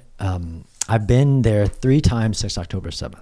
I've been into Gaza each time because my unique connections and that experience that I had, that when I asked the question, like, I want to understand how you're mobilizing for these urban challenges, I had enough connections to be able to do that. So as early as December, I was on the ground, but I was also not just studying what they were doing, which I hope we get to talk about dealing with the Gaza war, the war against Hamas in Gaza. But I also wanted to study October 7th attacks. And that was the podcast I did. So I had watched the video. I don't know if you've seen it. I have not seen it. I think I could probably help you see it. But I had seen that in November in New York City. I gotten. So explain what the video is for people that don't know. So unique to Hamas, Hamas made it purposely wanted to record their atrocities of October 7th. So they all wore GoPros. They actually had manuals of how to wear the GoPro properly. And they wanted to record all their acts. So on October 7th, when over 4,000 Hamas and regular Palestinian civilians penetrated Israel's border in 20 different locations and moved forward into the civilian areas and locked them down and started massacring everybody, they recorded it all. So Israel took Hamas's videos, but also combined it with like vehicle dash cams and home CCTVs and recreated locations. And this 45-minute video is of Hamas's carnage on October 7th. And it's just a small, like it's some of the sites. Some of the sites. And I watched this in November, and I've seen a lot, right? And I've now traveled the world. It messed me up. And I actually was really adamant before I saw it, like, why won't you release this? Show the world what happened on that day. I mean, it's 90% Hamas videos, like they captured themselves, to include beheading people and, awful things that they did. After watching it, I realized, do not release this. It's the way it's done, and like I'm sure you have too. Like I've seen enough carnage, and I've seen Kill TV, and I've seen things, but the way they did this with having different perspectives, it almost puts you at the spot of the whatever it is that's happening. And there's one scene that really messed me up where it was Hamas had entered one of the villages. All these villages are on the border, and the dad wakes up with what's going on because they have like 30 seconds to jump into bomb, because Hamas on October 7th in the morning have launched 4,000 rockets. So the entire country thought it was a normal Hamas rocket attack, although the scale was beyond anything they had seen. So they all jumped into their bomb shelters. If you live in Israel, it's a requirement when you build a house to have a bomb shelter because Hamas and Hezbollah and others launched so many rockets. So in this video, the 45-minute video is one where this dad, and I'm a father, is in his underwear. He grabs his 2 sons and he runs out to the bomb shelter because they'd gotten the alert that the rockets were coming. It just happened to be seconds before the actual Hamas terrorists were in his village, and they enter his courtyard, throw a grenade in there, and you see him fall out of because they're not like safe rooms, they're just shelters, sometimes in the back or sometimes in the house. And you see him fall out, and you see the 2 kids come out, and they're all rippled with shrapnel and everything because the grenade went in there. The terrorists take them back into the house, and this house just happened to be fully equipped with CCTV camera.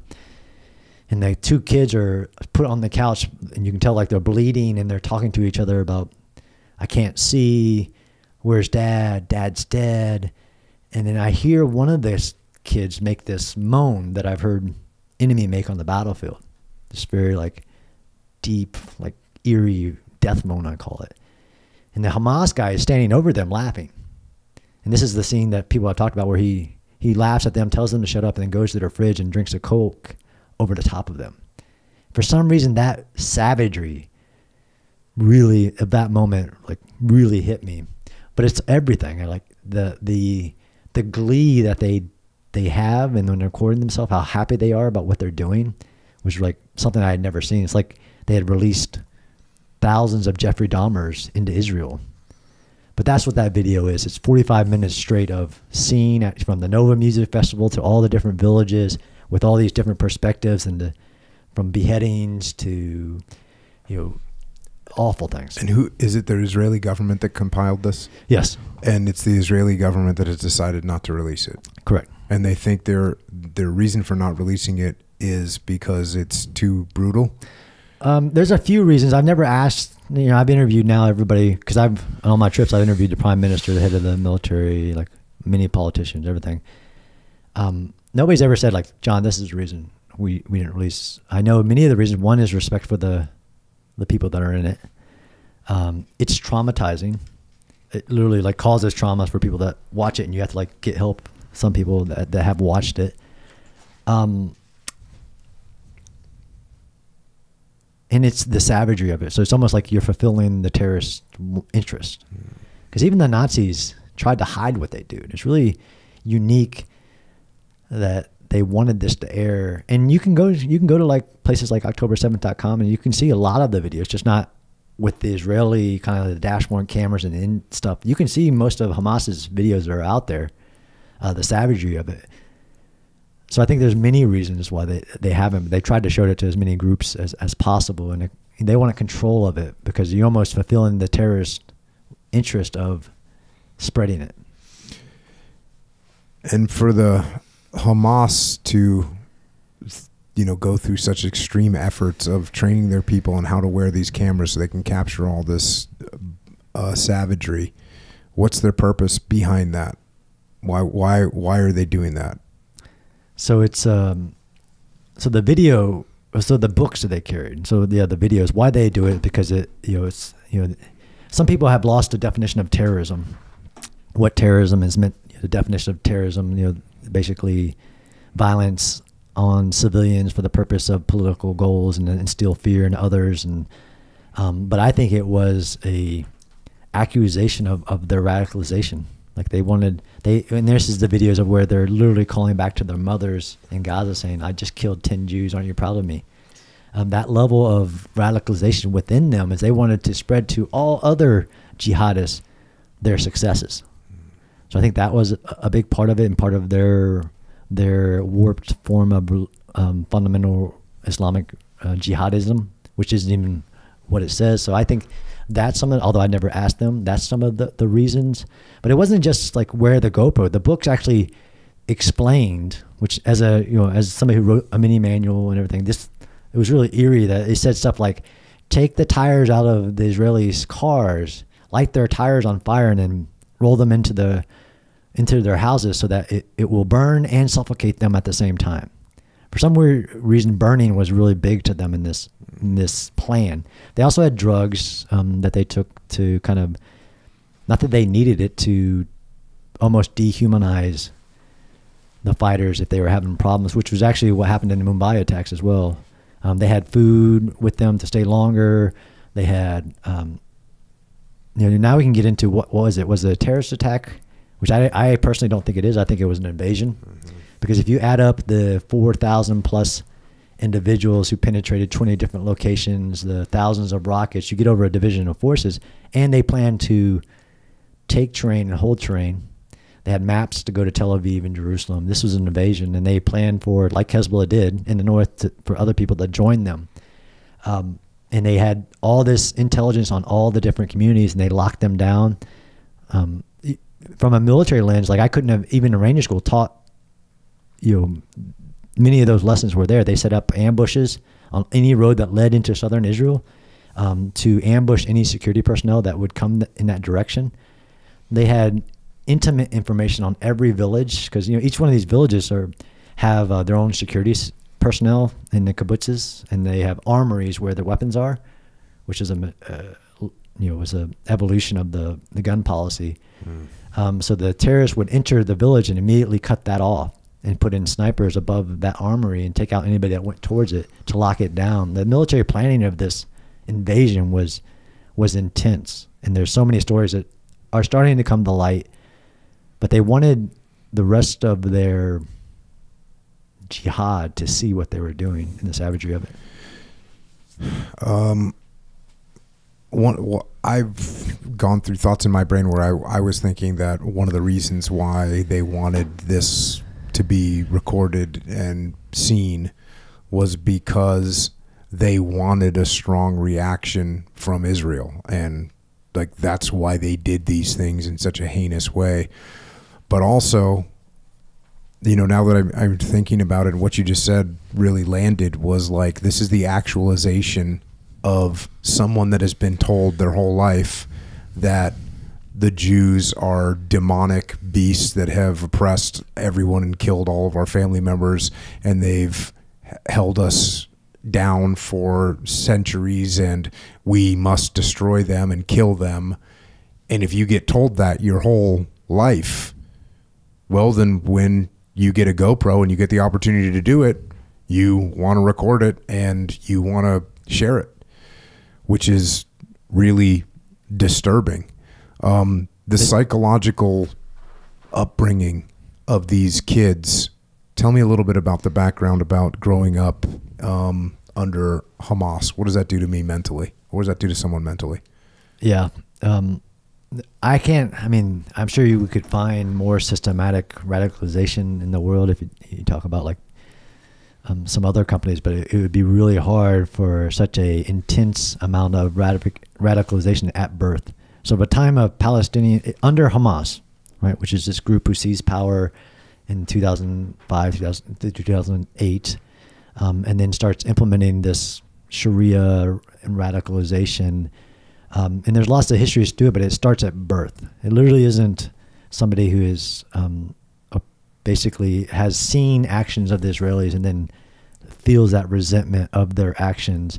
There's all kinds of documentation of literally basically a version of Hamas Sesame Street with characters discussing that how the Jews are less than human and our goal is to kill them. That's the ultimate form of basically what the religion tells you to do. So that dehumanization and interest to slaughter Israelis, which they, it's really a part of dehumanization. It's the only way you can explain some of the things and the rape and the mutilation and the burning and the beheading that happens on that day.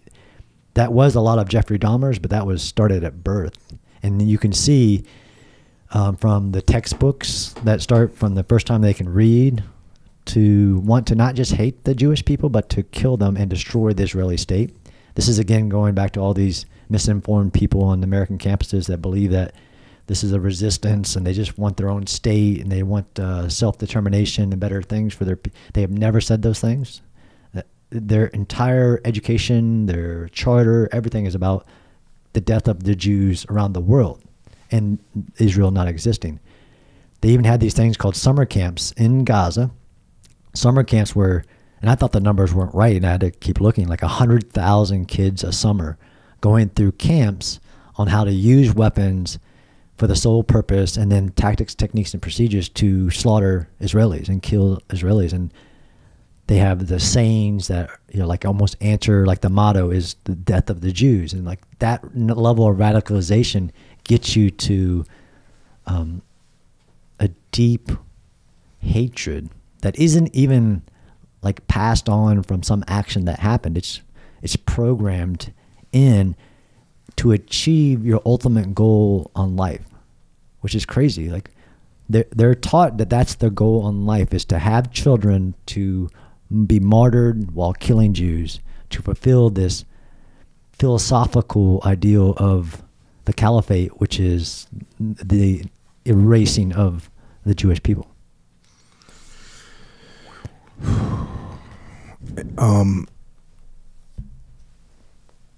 Then on top of that, they're in an environment where when you look outside of your house and you're a little kid and you've been told that the Jews are terrible, you look out and what do you see?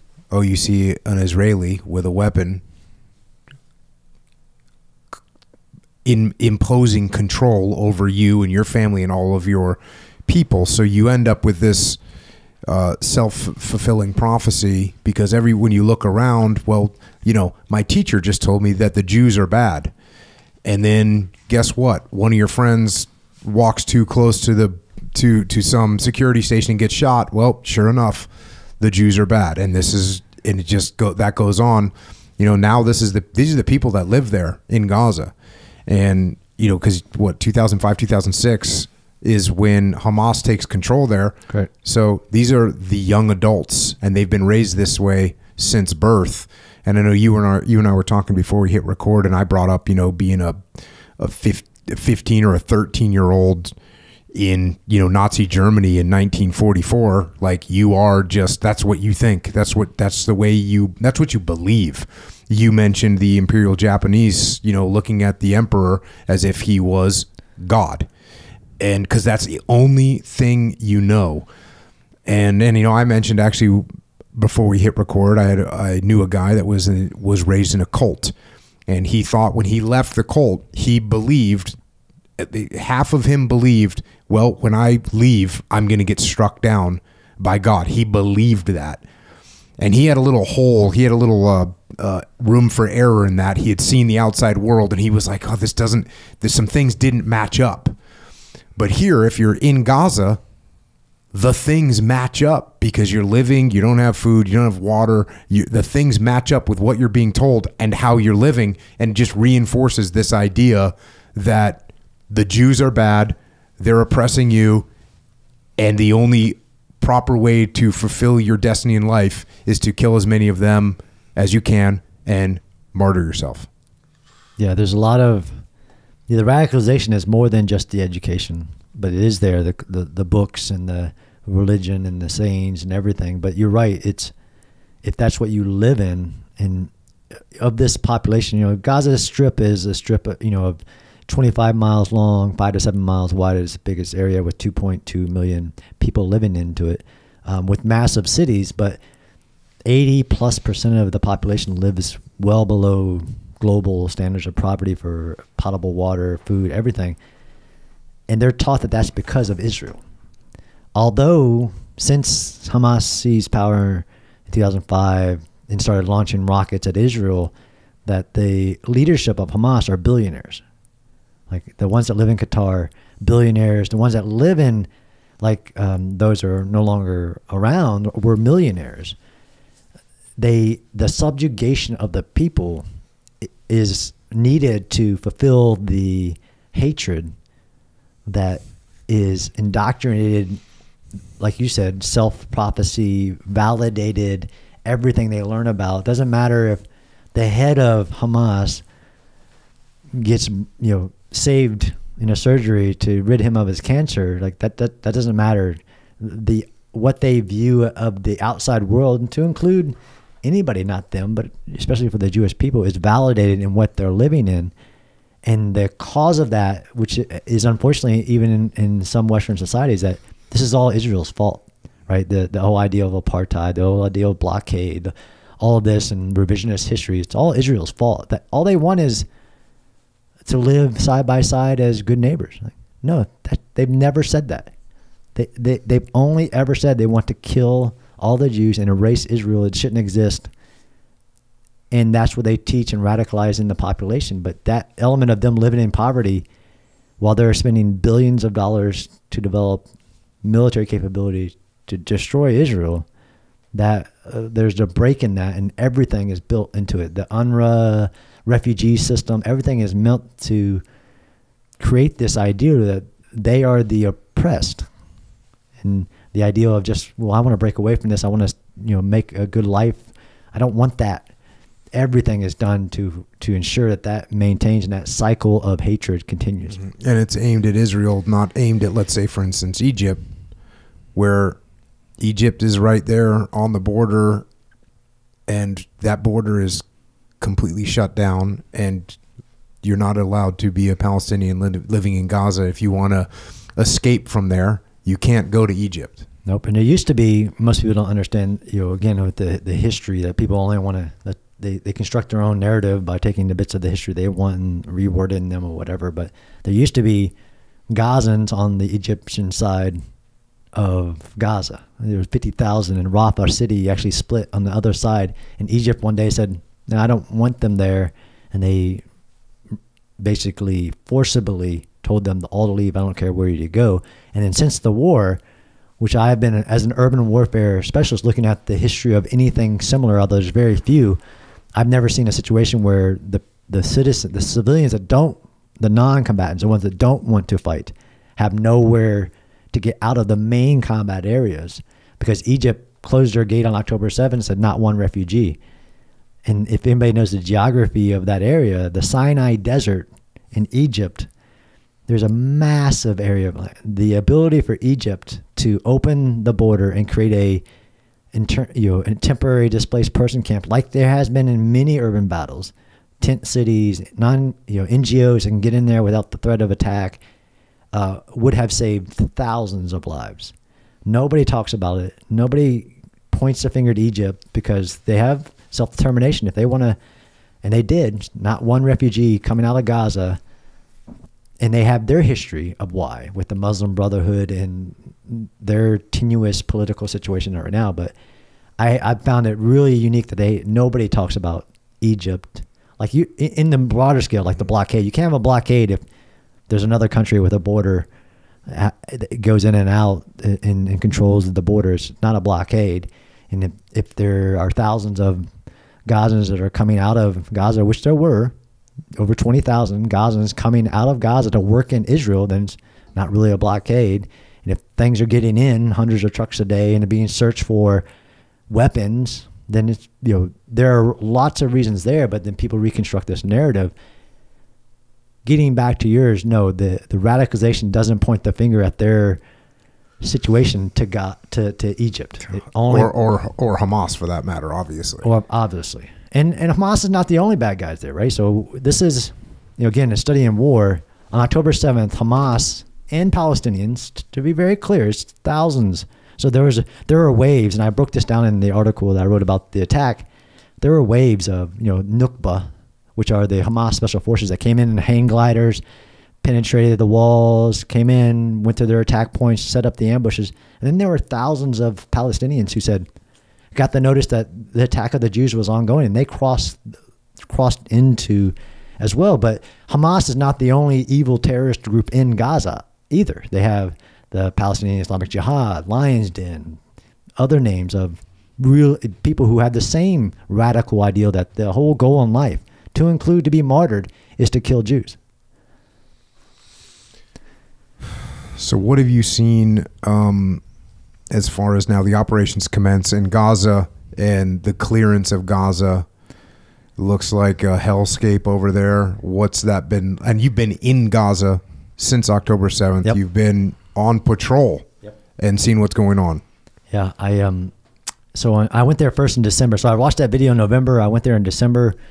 I walked many locations, which actually was a realization. Like, even watching that video, I had no clue of the scale of the October 7th attack and the military planning of it, and how they locked it down, and where were the police, so I was studying it from a kind of an urban warfare terrorist attack perspective. But then I was also, this is the biggest urban centric war, you could say, since World War II, just on the scale of it, but that we've known, just by the complexity of the urban terrain and the mission.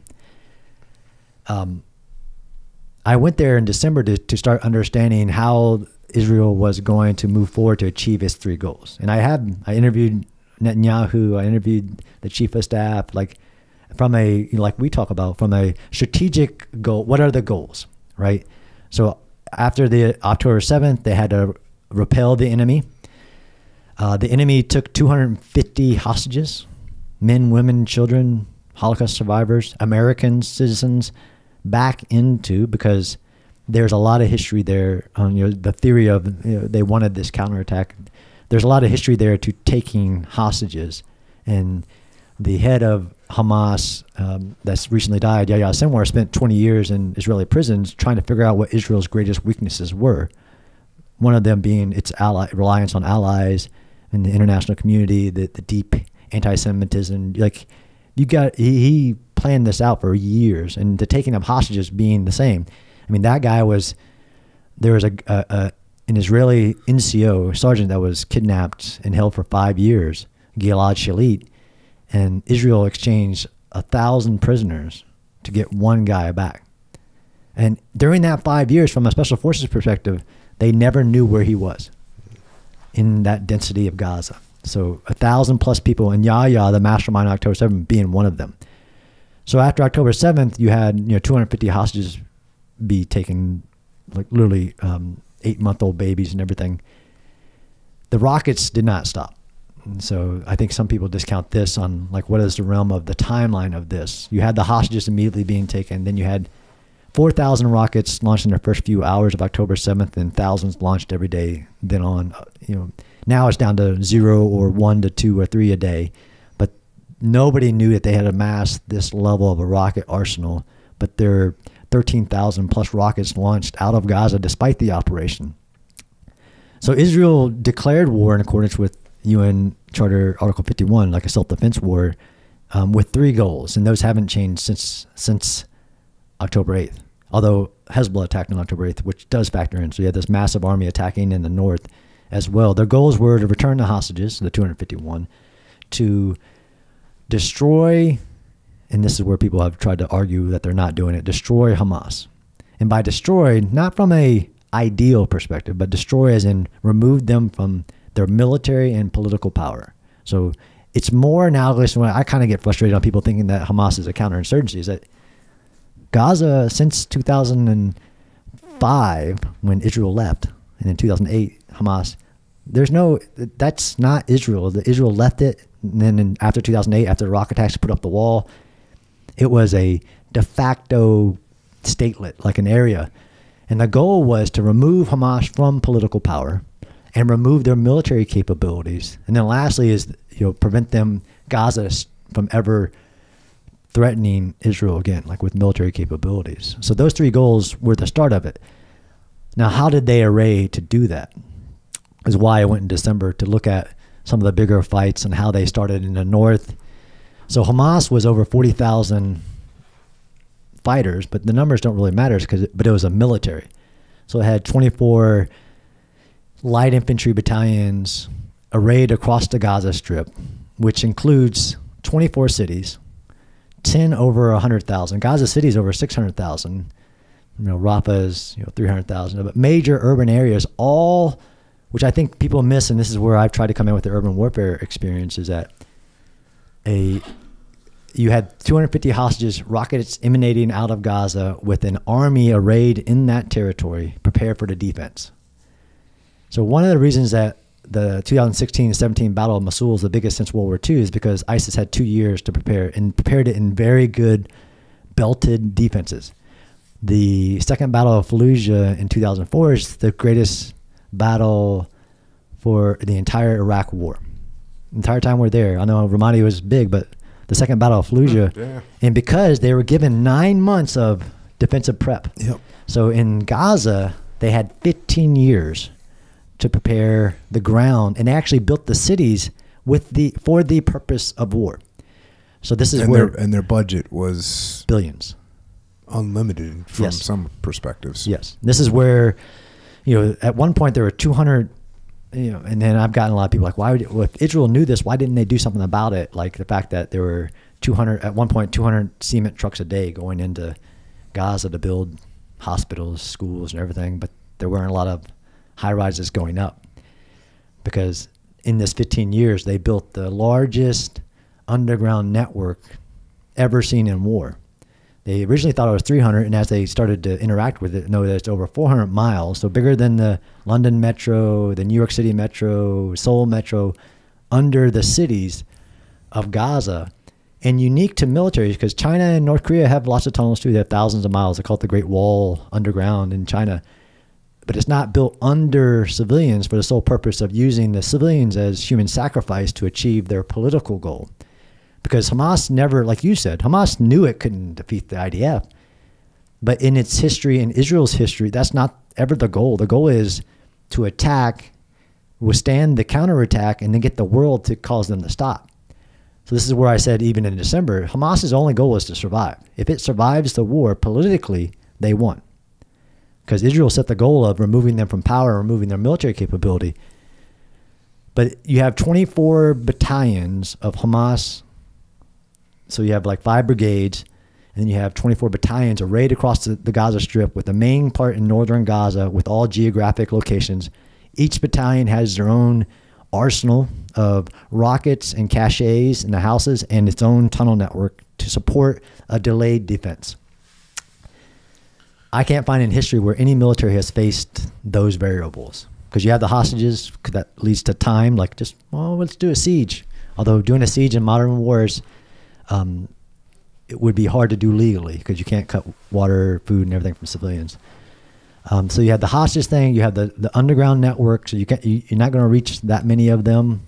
The remove them from power aspects of it, you have to physically do it, because Israel, went into Gaza in 2008, 2014, 2021 with very limited goals of just reducing the rocket supply that was emanating out of Gaza. To do this, though, is more analogous to like a invasion of Iraq, invasion of Afghanistan, invasion of Panama, World War II style. I'm going to remove this, like even the invasion of Kyiv. Like, you got to remove the power, and then you have to take away this military capability for the next power to do it again, et cetera, et cetera.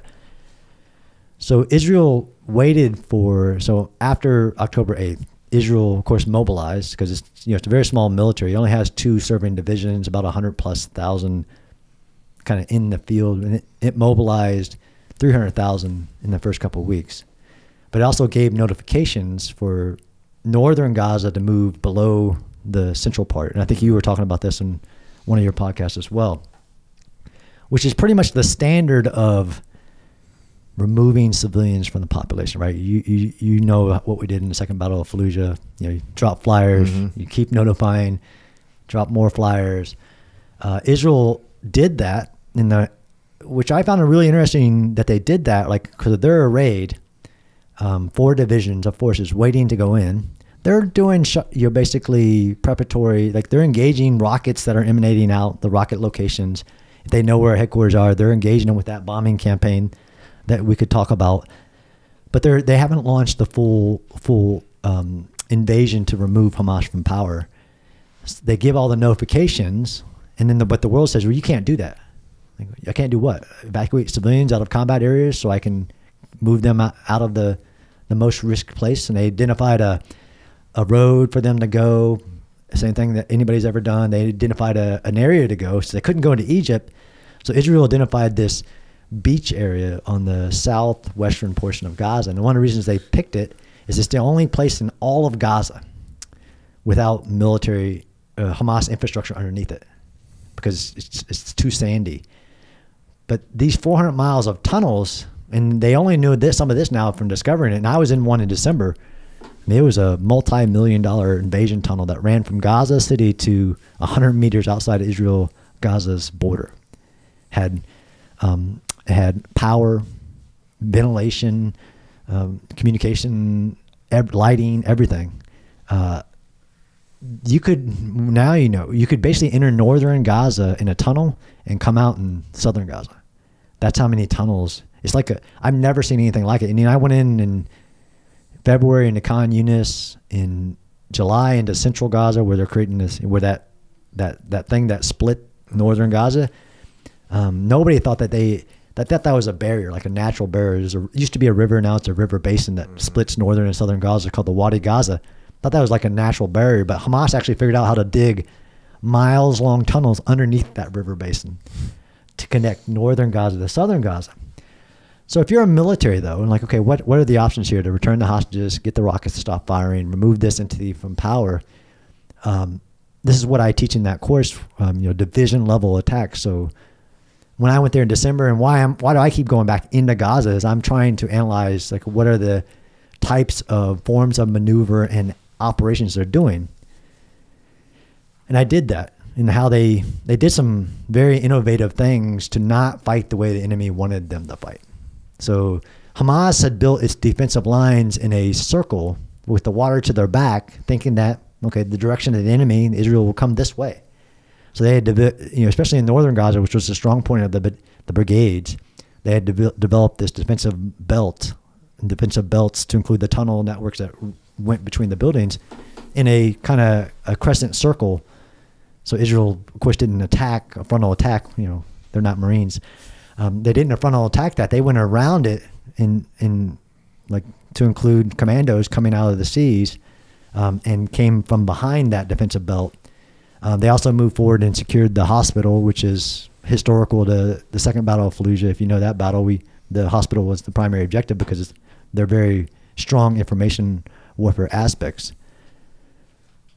But I found myself, as I was going in there, I saw the misinformation happening about what Israel was doing, that they were being indiscriminate, that they were being excessive, and especially they were being disproportionate, because proportionality in war, this is because of the social media, to include everybody's ideals about Israel and anti-Semitism.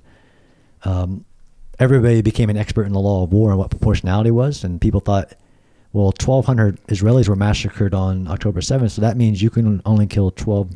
There can only be 1,200 deaths on the other side. Like, it has nothing to do with proportionality. So I started writing and talking a lot about even what is proportionality. But as I went in, I also, because I study urban warfare for a living, I also did a lot of work with the United Nations, with human rights groups, that since our battles, I mean, the United Nations High Council of Human Rights said we did like 83 cases of war crimes in the Second Battle of Fallujah, to include carpet bombing, targeting civilians, all that stuff. Like, it's not new for these groups to say these things. Mm-hmm. Even in Ukraine, Amnesty International said that it was illegal for Ukrainian military to be in the cities they're defending because it puts civilians at risk. So this is, I had spoken at the United Nations. There is a giant initiative in the United Nations to ban the use of any bomb in any urban area.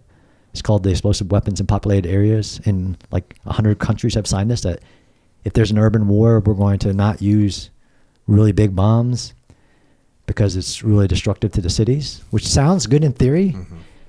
But as to include a lot of military theorists, is that if you understand the Forced Geneva Conventions out of World War II and all the things that we said we wouldn't do, that has now been taken by human rights groups to say there should be no war and there should be no use of explosive weapons in urban areas, clearly because it destroys cities.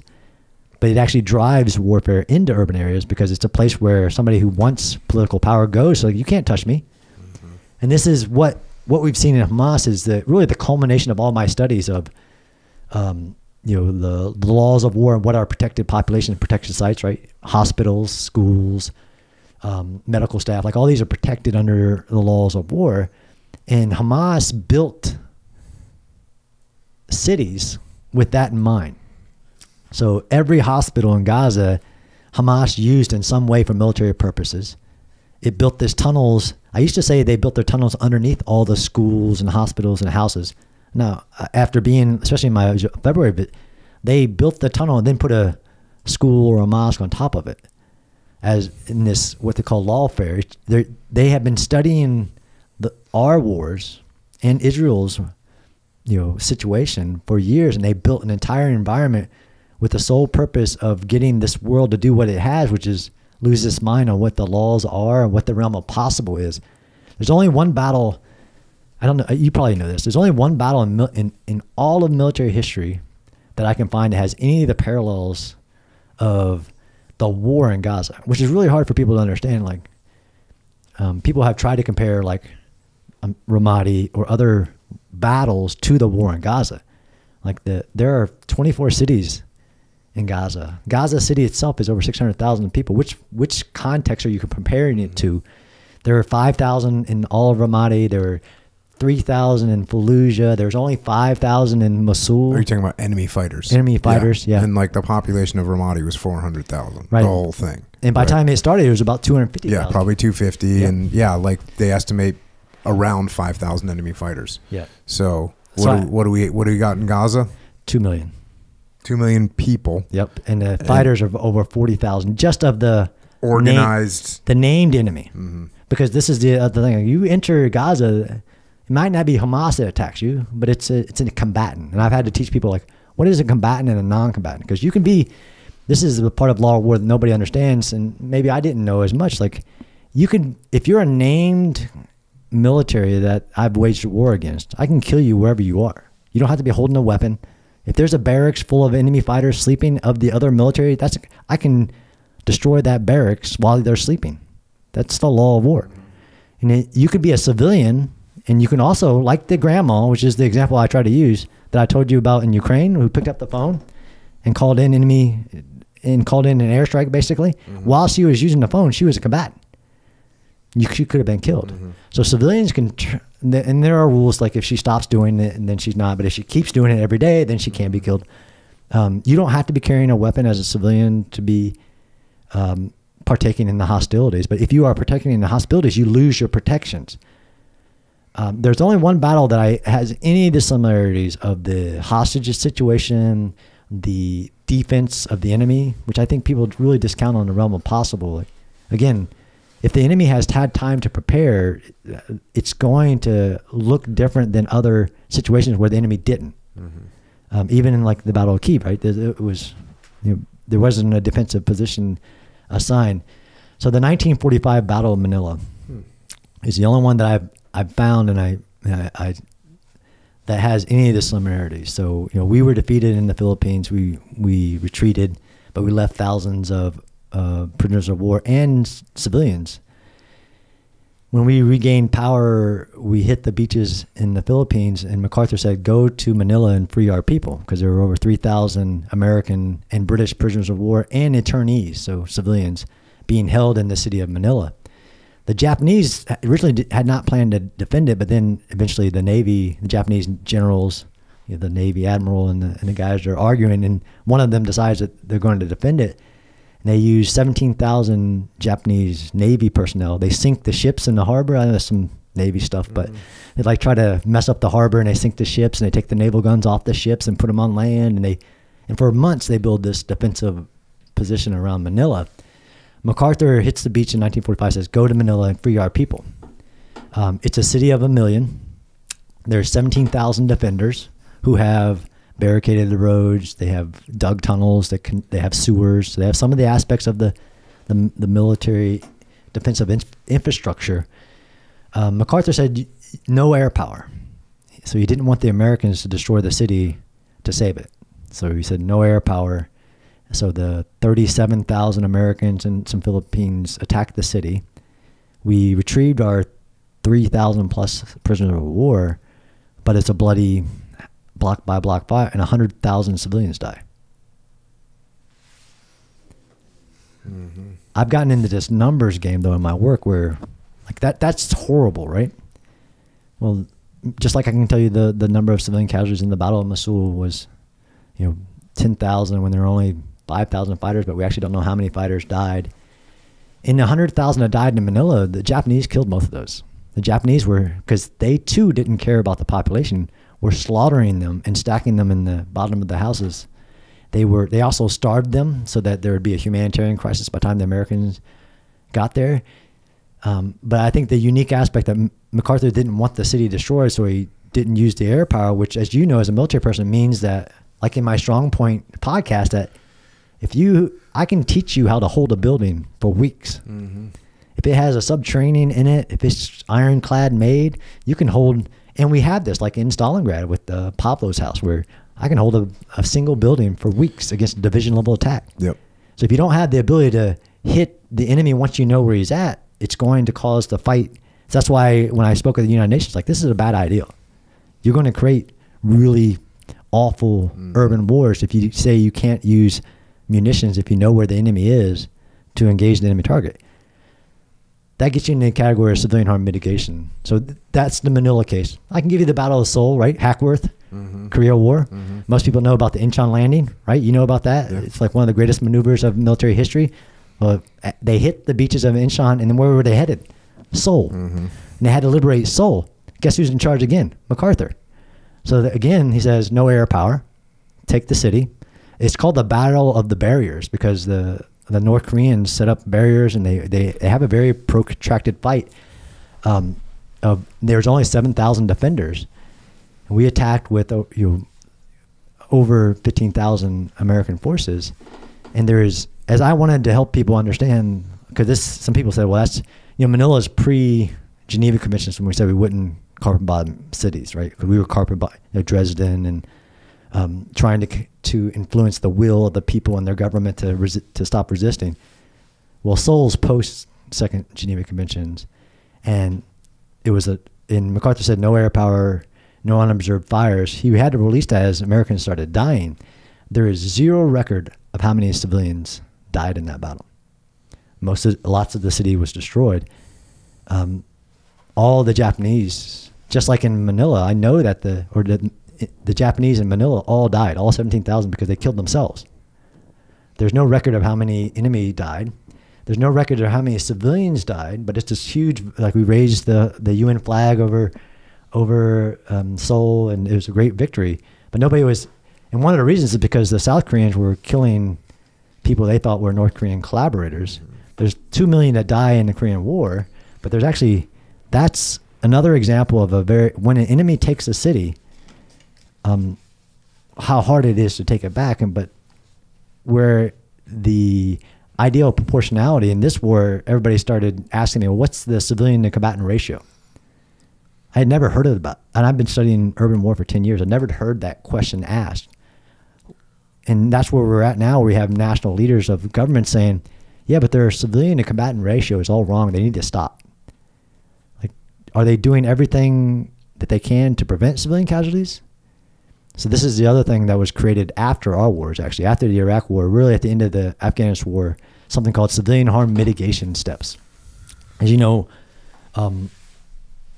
McChrystal, and others started doing basically changes in ROE and what you could do, and these were viewed as civilian harm mitigation steps and became a terminology that I started to get involved with. In urban warfare, some of those are like evacuate the cities before you go. Things like that. Israel did that, right? I told you. But then they started doing things that nobody does. Israel calls buildings before they strike them and tells anybody that's in them that, hey, we're about to strike this building. I knew that. I didn't think they would do it in this war. They had done it in previous wars, but they were doing it in November and December. It's called roof knocking, because they'll call everybody in the building, tell them all, like, you have an hour to evacuate. We're getting ready to strike this building for it's military purposes. People don't leave, then they'll drop basically low yield explosives on the roof and knock on the roof and do it. They were doing that. And I knew that before I went, but when I went there in February, I learned that they were doing things that no military's ever done. They had handed out their maps. So like our GRGs that we use, Israel started to be the flyers that they were dropping, were the GRGs that they could communicate to civilians to tell the civilians and Hamas where they would be every day and to stay away from that area. So instead of saying, okay, everybody in the city needs to evacuate, they cut it up, and the GRG said, okay, today we're going to be operating in area 200. Please evacuate this area and stay away from this area. We've never done that. And they started also, and this is where I think I was telling you about this guy that I really want to tell you about, General Goldfuss, who's an Israeli Navy SEAL, Flotilla 13 guy who they made a division commander. It's just their system, who was always trying to think ahead of the enemy. And I embedded with him and his division into Khan Yunis, and he was doing things like encircling a neighborhood, because at first Israel just said evacuate the cities, move south of the Wadi Gaza, move into Al Mawasi humanitarian zone, and they had limited capabilities but they did that evacuation. But reasonably thinking, that much of Hamas or hostages or something moved with them. They were being told where to avoid. Some stayed to fight, of course, and there was rough battles. In Khan Yunis, not only did he do what's called a call-out. You know what a call-out is? But he did it like citywide. So he launched 4 brigades in a penetration into enemy territory overnight, surrounded a neighborhood of over 250,000 When they woke up, they got the notice to evacuate through these Israeli positions, and Israel used facial recognition to pick out all the Hamas that were walking out, like Nukba level fighters. Mm-hmm. He's also the guy, the evolution of the tunnel warfare, why I keep going back as well, is to this tunnel problem nobody's ever faced. Nobody's ever faced, tunnels at this depth. So the tunnels run from underneath buildings to 200 feet underground. At over around 100 feet underground, there's no military munition that reasonably is going to reach that. I mean, yeah, we dropped the Moab in Afghanistan in 2017, but that was on a tunnel complex in the cave network. There's even a 2,000-pound bomb is only going to get you about 30 feet underground. Mm-hmm. 400 miles of these. As the Israelis move forward in northern Gaza, they found over at this point there are over 6,000 shafts. It's just unimaginable. And even when I go there, it's like I would be walking on top of tunnels that they hadn't found yet, and then they found them like an hour later, not understanding that was an enemy tunnel underneath me. But the way that they approached the tunnel, because this is about clearing dense urban terrain. It's about also finding the supplies and removing it from those areas. They move everybody out of safety, and they still got to clear the areas, and they're facing the same thing that we did, right? The IEDs, the house-borne bombs, the snipers. Snipers are lethal. But the tunnels was a problem set that I just didn't, even though I studied tunnel warfare, originally they were being very deliberate about it. Like they find the shaft, secure it. They lost some soldiers even to the booby traps around the shafts. But by the time they did this, the people in the tunnel, although they tried flooding, they actually brought in 5 industrial level pumps and were pumping seawater and fresh water into the tunnels, thinking that it would help destroy, because Egypt had success doing that, destroying Hamas cross-border tunnels by flooding them. Mm-hmm. It didn't work.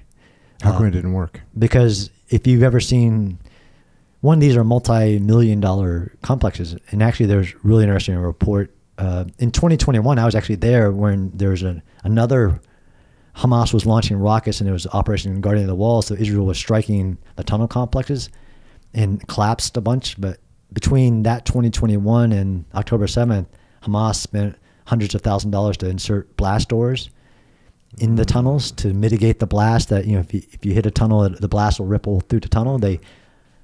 Yahya Sinwar himself authorized hundreds of thousands of dollars to put more blast doors in many of the tunnels.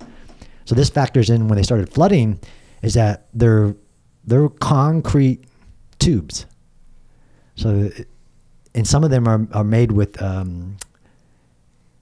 drainage in them. Wow. So they in one battle, in the Battle of Bet Hanoun, they spent 2 weeks basically massive industrial level pump into this. And in 2 weeks, it started to hit the surface, and actually that's when they started to have fights on the ground. So they were having weeks-long battles with people and barely seeing people, because of the way each brigade and battalion and company have their own tunnel network. So it'd fill up, but then it'd just drain back out. They're not made of sandy stuff that's going to collapse in on it. And if it's not a steady, like if you laterally drill there's some theory that if you laterally drill from the Mediterranean, into the tunnel and had like a constant supply, maybe it'd work, but unlikely. It just would all drain out. Mm-hmm. But anyways, they were still ceding the initiative to the enemy in these tunnels. So they would get there, clearing, like they'd segment, like we would do. Minor objectives in a certain area. Okay, you're going to isolate this. You're going to clear the enemy personnel. You're going to search it. And they found things that they just didn't know were possible. I already told you about the ones that are going under, but they found deep buried rocket production sites. So, this is the myth that all this was brought in. No, they had the chemicals, the lathes, everything to build rockets, like a military industrial base in tunnels 100 meters underground, complete workshops, which requires advanced ventilation, everything. As they were finding this, they're always one step behind the enemy. So Hamas was doing a delayed defense. It would fight for as long as it would, move through its tunnel, activate all the booby traps, and then leave. It was still an issue of, now you had to spend all that time dealing with the tunnel. And what you do about a tunnel is different than what you do about a tunnel if there's a hostage in it. So that's always in this, from the go, where are the hostages is a factor in every action, to include what to do about a tunnel, right? And Israel's the only military in the world just that has actually major organizations focused on tunnel warfare. Again, why I was going there, they have their version of tunnel rats. We call them weasels. It's a brigade level engineer, special forces engineer force that's trained, manned, and equipped for underground warfare. But nobody was prepared for this scale. They quickly ran out of resources. And they were ceding the tunnels to the enemy. It was General Goldfuss in Khan Yunis when I was with him who, I guess he just thinks differently. He literally would do like, Boyd's OODA loop. He would do Clausewitz Trinity. I have a picture of him like drawing this stuff out.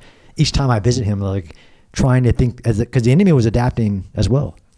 So he, like the casualty numbers, like the enemy deployed basically fighting a war with TV reporters reporting is different than there being millions of sensors in the environment. So every action is recorded on cell phone, and Hamas did a really good job on projecting that to the world and getting them out. And this is, there's I don't know if you saw this event, there's one example where a bomb goes off near a hospital. You know about this one? The Ali. Oh, yeah. Yep. And Hamas immediately said that the bomb hit the hospital and there was hundreds of people, innocent civilians. Al Jazeera, CNN, everybody ran it. Over 500 deaths. Israel bombed the hospital. Even I was like, what? Israel waited about an hour just to make sure, like, did something happen? Like an accident? Did somebody drop something they weren't supposed to? Everything. And then come to find out it was actually the Palestinian Islamic Jihad who had a rocket. Launched a rocket and it went astray. And landed in the parking lot of the hospital and created like a grenade size hole. But Hamas, Gaza Health Ministry, it's Hamas, had formed before that was all revealed, had a news conference outside the hospital with all the doctors. They emptied the morgue of all the people, laid them out, and actually had people holding babies, and did a national broadcast of that they had just been bombed and hundreds of people were dead.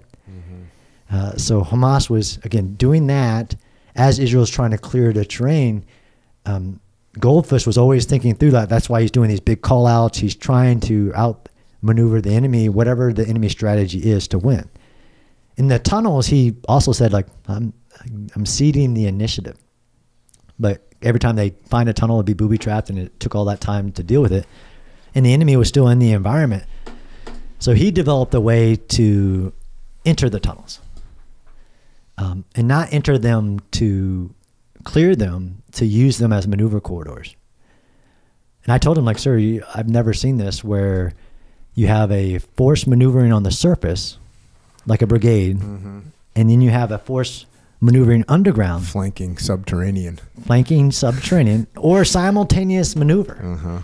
And I was like, sometimes I ask questions like, next question, like, how did, and I actually talked to the brigade commander who was on the surface, like, how did you communicate with, like, I didn't, because they're controlling at the division level, but they were entering the tunnels before Hamas knew they were in the tunnels.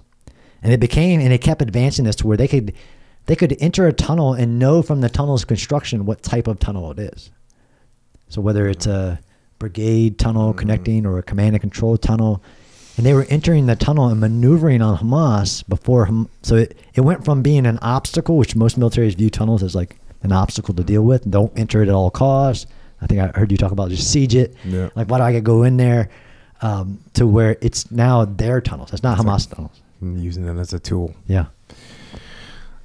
From the pictures, it looks like much of Gaza is devastated at this point. How much longer is this operation going to take place? Yeah, it's a great question. So at this point, as we're talking, Hamas's military is no longer has military capability. As in, it's all of its 24 battalions, although there's rumor that one battalion is still effective. And by effective, meaning can do their assigned military mission, right? Destroy, in our definition, kind of like our doctrine, means unable to do its assigned mission. Sometimes there's a percentage, like 50% destroyed or whatever. It just can't attack or defend. Hamas as a military is destroyed. Its leadership's gone, and its ability to hold ground and defend it is gone. So now it's like this shadow guerrilla force. How long? So the other people, when I wrote this in foreign affairs, like about Israel is achieving its goals. How long would it take, and does Israel need to destroy all the tunnels to win? One of the challenges that Israel discovered was how to destroy a tunnel. and you talk about a 2-mile long tunnel. They have some liquid explosives that they mix a compound, they put it in the ground, but they tried the flooding, didn't work. So now they basically string anti-tank mines along the entire length of a tunnel and use det cord and blow it that way. And if you try to do that to all 400 miles, there's not enough TNT in the world. Mm-hmm. But they also figured out that there's different types of tunnels. There's strategic tunnels that give you like maneuver all over the entire Gaza Strip, or cross-border tunnels. So they're prioritizing the tunnels just to find all the tunnels. And I was in July in the Netrim corridor. There's that strip that they're trying to split the two to make the problem bigger. And within there's thousands of shafts and tunnels still left in that corridor. But your question is about the war. Mm-hmm. How long would it take to achieve Israel's ultimate goal? Because this is where it could be a counterinsurgency. Although I rail against Hamas being an insurgent force. Mm-hmm. Until there is a new power, then they are the de facto power, even in the shadows right now. How long will it take Israel to create a security environment? Like you said, when we talk about Iraq, you had to bring it down to where our partners could maintain stability. Mm-hmm. And it'd be great if the partner wasn't somebody whose goal was to destroy you. Mm-hmm. Right now, Israel is still searching for the hostages. So if you took all three of its goals, how long is it going to take, which is a very political, complex issue for Israel. How long will it take to get the hostages back? There's 101, as we're speaking, still left in there. So how long would it take us is a different question. Right now, as we're speaking, Israel has 5 divisions in southern Lebanon because they had this other terror army with over 200,000 rockets attacking it daily, to where it had 80 to 100,000 civilians since October 7th that had to be evacuated from northern Israel. How long? There's only 2 divisions in Gaza for the last 6 months since Rafah operation began. How long would it take 2 divisions to clear, can't hold, and to build something new? They're still doing targeted raids against Hamas remnants. So these are Hamas members that are trying to reform. Mm-hmm. They have less rockets, they have less tunnels, they have less munitions. I don't want to give a number because we were talking about predictions. Yeah. It's going to take a long time. A long time when they have 5 divisions trying to push Hezbollah back from its border in the north, and only essentially 2 divisions. Although they just got Sinwar with one of these divisions just by a chance contact, which is insane. Amazing. It will take them a long time, but there is a lot of positives on, the sealing of the border. This is something that we never even achieved, not in Vietnam, not in Iraq, Afghanistan, to cut off the enemy from resupply. Their ability to seal that the Egypt-Gaza border, which they did, and really again, you got to point the finger at Egypt. There's over 100 cross-border tunnels here running a highway of munitions and everything else into Hamas since forever. And they've sealed that, and they've put in a new, the actual interesting thing about the wall between Israel and Gaza is that it worked. Mm-hmm. The challenge before, it's almost a failure of imagination, was cross-border tunneling underneath the wall. And they developed a deep sensor technology that there was none. Of course, the enemy didn't need any on October 7th because they were already set. It drove bulldozers into the gate. Yeah. But it did work, so now they're going to build that along the Egypt-Gaza border, a deep penetrating thing, and then maybe there's some agreements with Egypt forces on securing that. But just that step alone means less hope to the enemy. So this war only ends, Jocko, if the enemy believes they don't have a chance to win. Mm-hmm. Is there any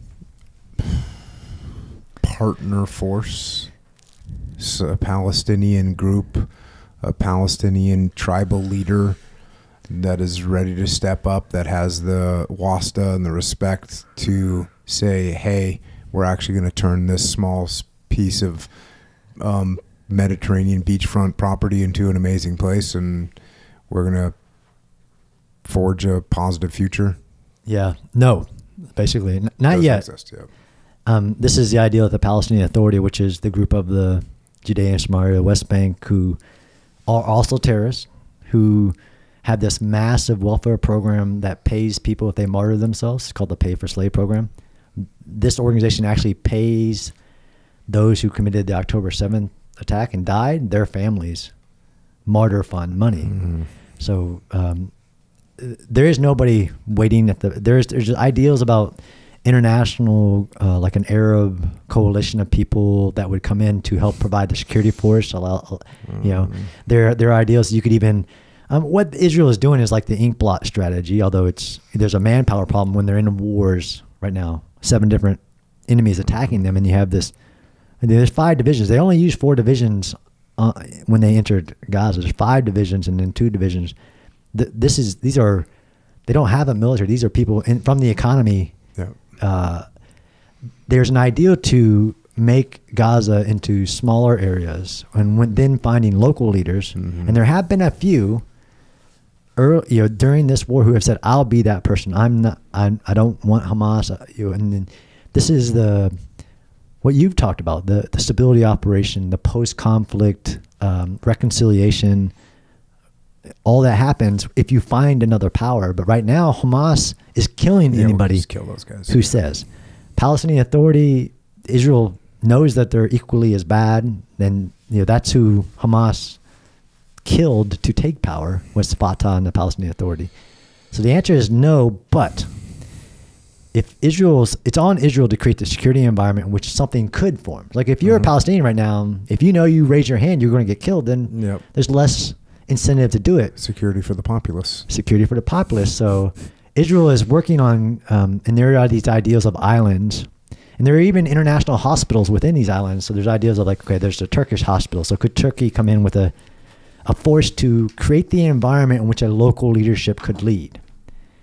So it's not like they're not learning the lessons of our past, but it's like, look at the variables that they have, the alternatives they have in the moment to do what? If they don't reduce Hamas's ideal that they can win again, then nobody's going to sign up to be the counter Hamas. And you're right, and I listened to one of your podcasts where there is now even more vocal voices within the Palestinian people or the Gazans that are resentful to Hamas for doing this to them. That has started to grow as well. Well, that's a positive thing. That's a positive. But there's... most people say, well, you have to do de-radicalization. So I have a really good article, headline of General Eisenhower's after World War II. It's actually like it says Eisenhower says it will take 50 years to re-educate the Nazis. And within the article it says, if you ever think I'll give Germany the ability to wage war again, you're crazy. That's a direct quote from Eisenhower. Is that people think that de-radicalization, 1, can be done fast, or 2, can be done without there being another power. If you don't find another power, this is the Taliban, right? The Taliban went to Pakistan, waited us 20 years, came back, strategic victory. Well, appreciate it. Yeah, look, I'm going to go plug your podcast again, Urban Warfare Podcast. You have a bunch of really knowledgeable people that you bring on. You're obviously knowledgeable yourself, and you actually, what I appreciate is you go there. You've been on the ground, you interact, so you know what's happening. What else are you working on? What else do we need to get up to speed here? Writing a new book? So I have 2 new books. I have one, studying history is really, really hard. And I have some mentors like General McMaster and others. So I have a case study project where I've going back, and it's been really helpful recently as I'm like, you think this happened during that battle? So I'm working through historical battles and creating case studies, and they're on the Modern War Institute website as well as my website, of Stalingrad, Ortona, First Battle of Fallujah, Second Battle of Fallujah, Battle of Mosul, going back, and it took us a year. We wrote the 2017 Battle of Mawari. I don't know if you know that one. How long are these case studies? Like, how many words is the completed document? Yeah, under 5,000 words. Wow. So we're trying to summarize because there's some people have attention span. So there's a 5,000 version for the website, but we're writing a book where we're going to take a lot of these case studies to ones that there isn't. Like the Battle of Mawari took us a year because there's no other information out there, but it was a massive battle in the Philippines against ISIS that was very destructive. I mean, matter of fact, destroyed 90% of the city of over 200,000. It was uninhabitable, but it wasn't like the Philippines weren't trying to protect it. Writing these case studies, and it'll be one overall book, and the case studies in the book will be 10,000. So the website's 5,000, but the book will be these bigger versions of it. Yeah, that's interesting because like a battle like that, like you think, oh, well, the Americans are going into Fallujah, or the Americans that are going into Ramadi, they don't care really if that building gets blown up or not. They, it's just, they don't care. Well, first of all, we do care, but even like when you're talking about the Philippines and the Philippine forces going in, of course, they don't want to destroy the infrastructure that is part of their country. Guess what? It's freaking hard. Yep. It's really freaking hard. There's an aspect of that, I call it the precision paradox after somebody else called it, like in the idea that you should only use precision guided munitions in urban warfare is a fallacy. And we actually, in the Battle of Mosul, there was that concept of, okay, we're only going to help the Iraqi military with precision guided munitions. We fired so many Hellfire missiles that we ran out of our strategic supply. And we still destroyed like 80% of Western Mosul because the enemy just went from one building to the next. So you could precisely destroy it one building at a time. So I had the case study book, and then I have this other book, which is 20 times I almost died, which I've had it's mostly written. I just don't have the title locked down, but it's some interesting events, both in military and now that I travel into war zones, that I have been in some interesting chances to almost die, but there's a little bit of a lesson there. Yeah, you're in not the safest line of work right now. It's relative, right? It's safety is relative. Like Echo might think it's dangerous. Right on. I don't. I think it's very safe. I don't fear. My enemy fears. Echo, you got any questions? Yeah. Oh, well, this is kind of from a long time ago. Before the guy that you fought in the alley. Damn, we're going back to the last podcast. Yeah, okay. yeah. All right. Sorry, I didn't get the opportunity. But was he big? Was he big? Like, was he a big guy? No. Because No. okay. A wiry, feisty guy that was like to bite. Haymakers, fight. Yeah. Thumbs in my eyeballs, everything. Yeah, wasn't a big guy. Yeah. Because like if he's a big guy, you'd kind of think he wouldn't be doing the biting and the thumbs and stuff. Yeah, right. You wouldn't think his power. Yeah. Yeah. Because usually like the smaller guys just busting out all their weapons. Yeah. We'll do that kind of stuff. Am I right? It's right. Yeah. The lesson there was I didn't need to be there that night. Like, that was just so dumb. Yeah. Feels like it. That's Yeah. a good one. Right on. Cool. Good to meet you. Right on. And people can find you on the interwebs. You're at johnspenceronline.com. You're on Twitter, X, and Instagram at SpencerGuard. Facebook, John Spencer. YouTube, John Spencer 328, and LinkedIn, John Spencer. That's where people can find you, follow you, learn from you, and get updates from you. John, any final thoughts? No, I mean I think I'm a student of this. Some people, there's experts, and who we call experts. I learn something every day. My podcast is actually me learning and doing research. So my Urban Warfare Project podcast, whether it's somebody who was in a battle or some expert in some element of like concrete or something like that, I'm learning. So join me along the process. Awesome. Well, thanks for joining us today. Thanks for passing on some of these lessons that you have learned. Thanks for your service, your sacrifice, the Army, and thanks for what you continue to do today to capture even more knowledge and pass it on so people don't have to relearn those lessons. Appreciate it, bro. Thanks, Jocko. Thank you. Thanks, Jocko. And with that, John Spencer has left the building.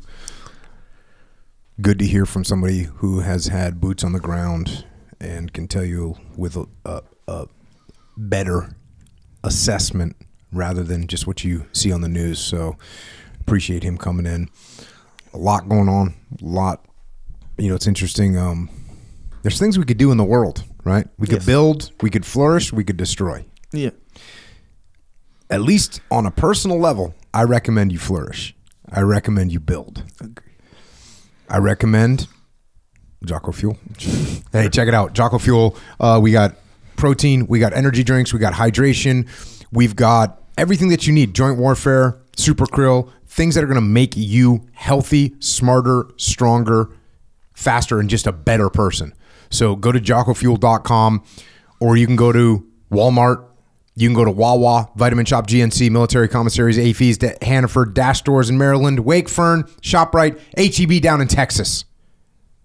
Meijer up in the Midwest, Wegmans, Harris Teeter, Lifetime Fitness, Shields, and small gyms. We're getting into a bunch of doors. If you got a jiu-jitsu gym, you got a CrossFit gym, you got a powerlifting gym, you got any kind of gym, email jfsales@jockofuel.com. Also, we're in chiropractors. Chiropractors are bringing us in. Jared, I think, got us into some hair salons. Okay. Brah, oddly enough. Yeah, sure. So we're in there. JockoFuel.com. Check it out. Get the stuff that you need. Also, if you need jiu-jitsu stuff, we didn't talk about jiu-jitsu very much with John Spencer. We kind of were chatting on the way out. Jiu-jitsu is an important part of everything. Train jiu-jitsu. Get it yourself the best jiu-jitsu uniform, OriginUSA.com. Get yourself American-made jeans, OriginUSA.com. Get yourself the clothing that you wear on your body, OriginUSA.com. Check it out. American-made, no child labor, no slave labor. Built by freedom. OriginUSA.com. It's true. Also, Jocko's store called Jocko Store. This is where you can get your shirts, hats, hoodies, some shorts on there. Representing discipline equals freedom and good, and other notions of similar, dynamics. Bro, you just went down the freaking Hamas tunnel with that sentence. Also, Shirt There Locker. was no coming out. No, there's coming out. The Shirt Locker. If you don't know, this is a subscription scenario. You get a new shirt every month, new design every month. Design a little bit more creative. All of it is at jockostore.com. Also, you need steak. Check out ColoradoCraftBeef.com. Check out PrimalBeef.com and get yourself the goodness, the tasty steak, the best steak.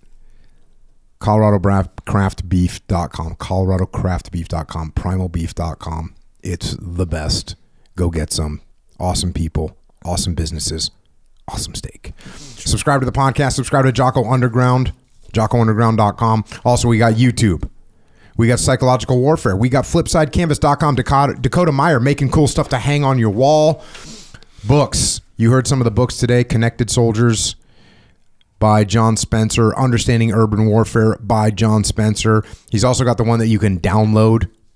So check that one out. Very cool. Good to have on. Good to have on tap in case it goes down. Want to be ready to defend your urban location. Also, I've written a bunch of books. You can check those out. Check out the kids' books. Again, we forgot to talk. John Spencer was talking about his kids.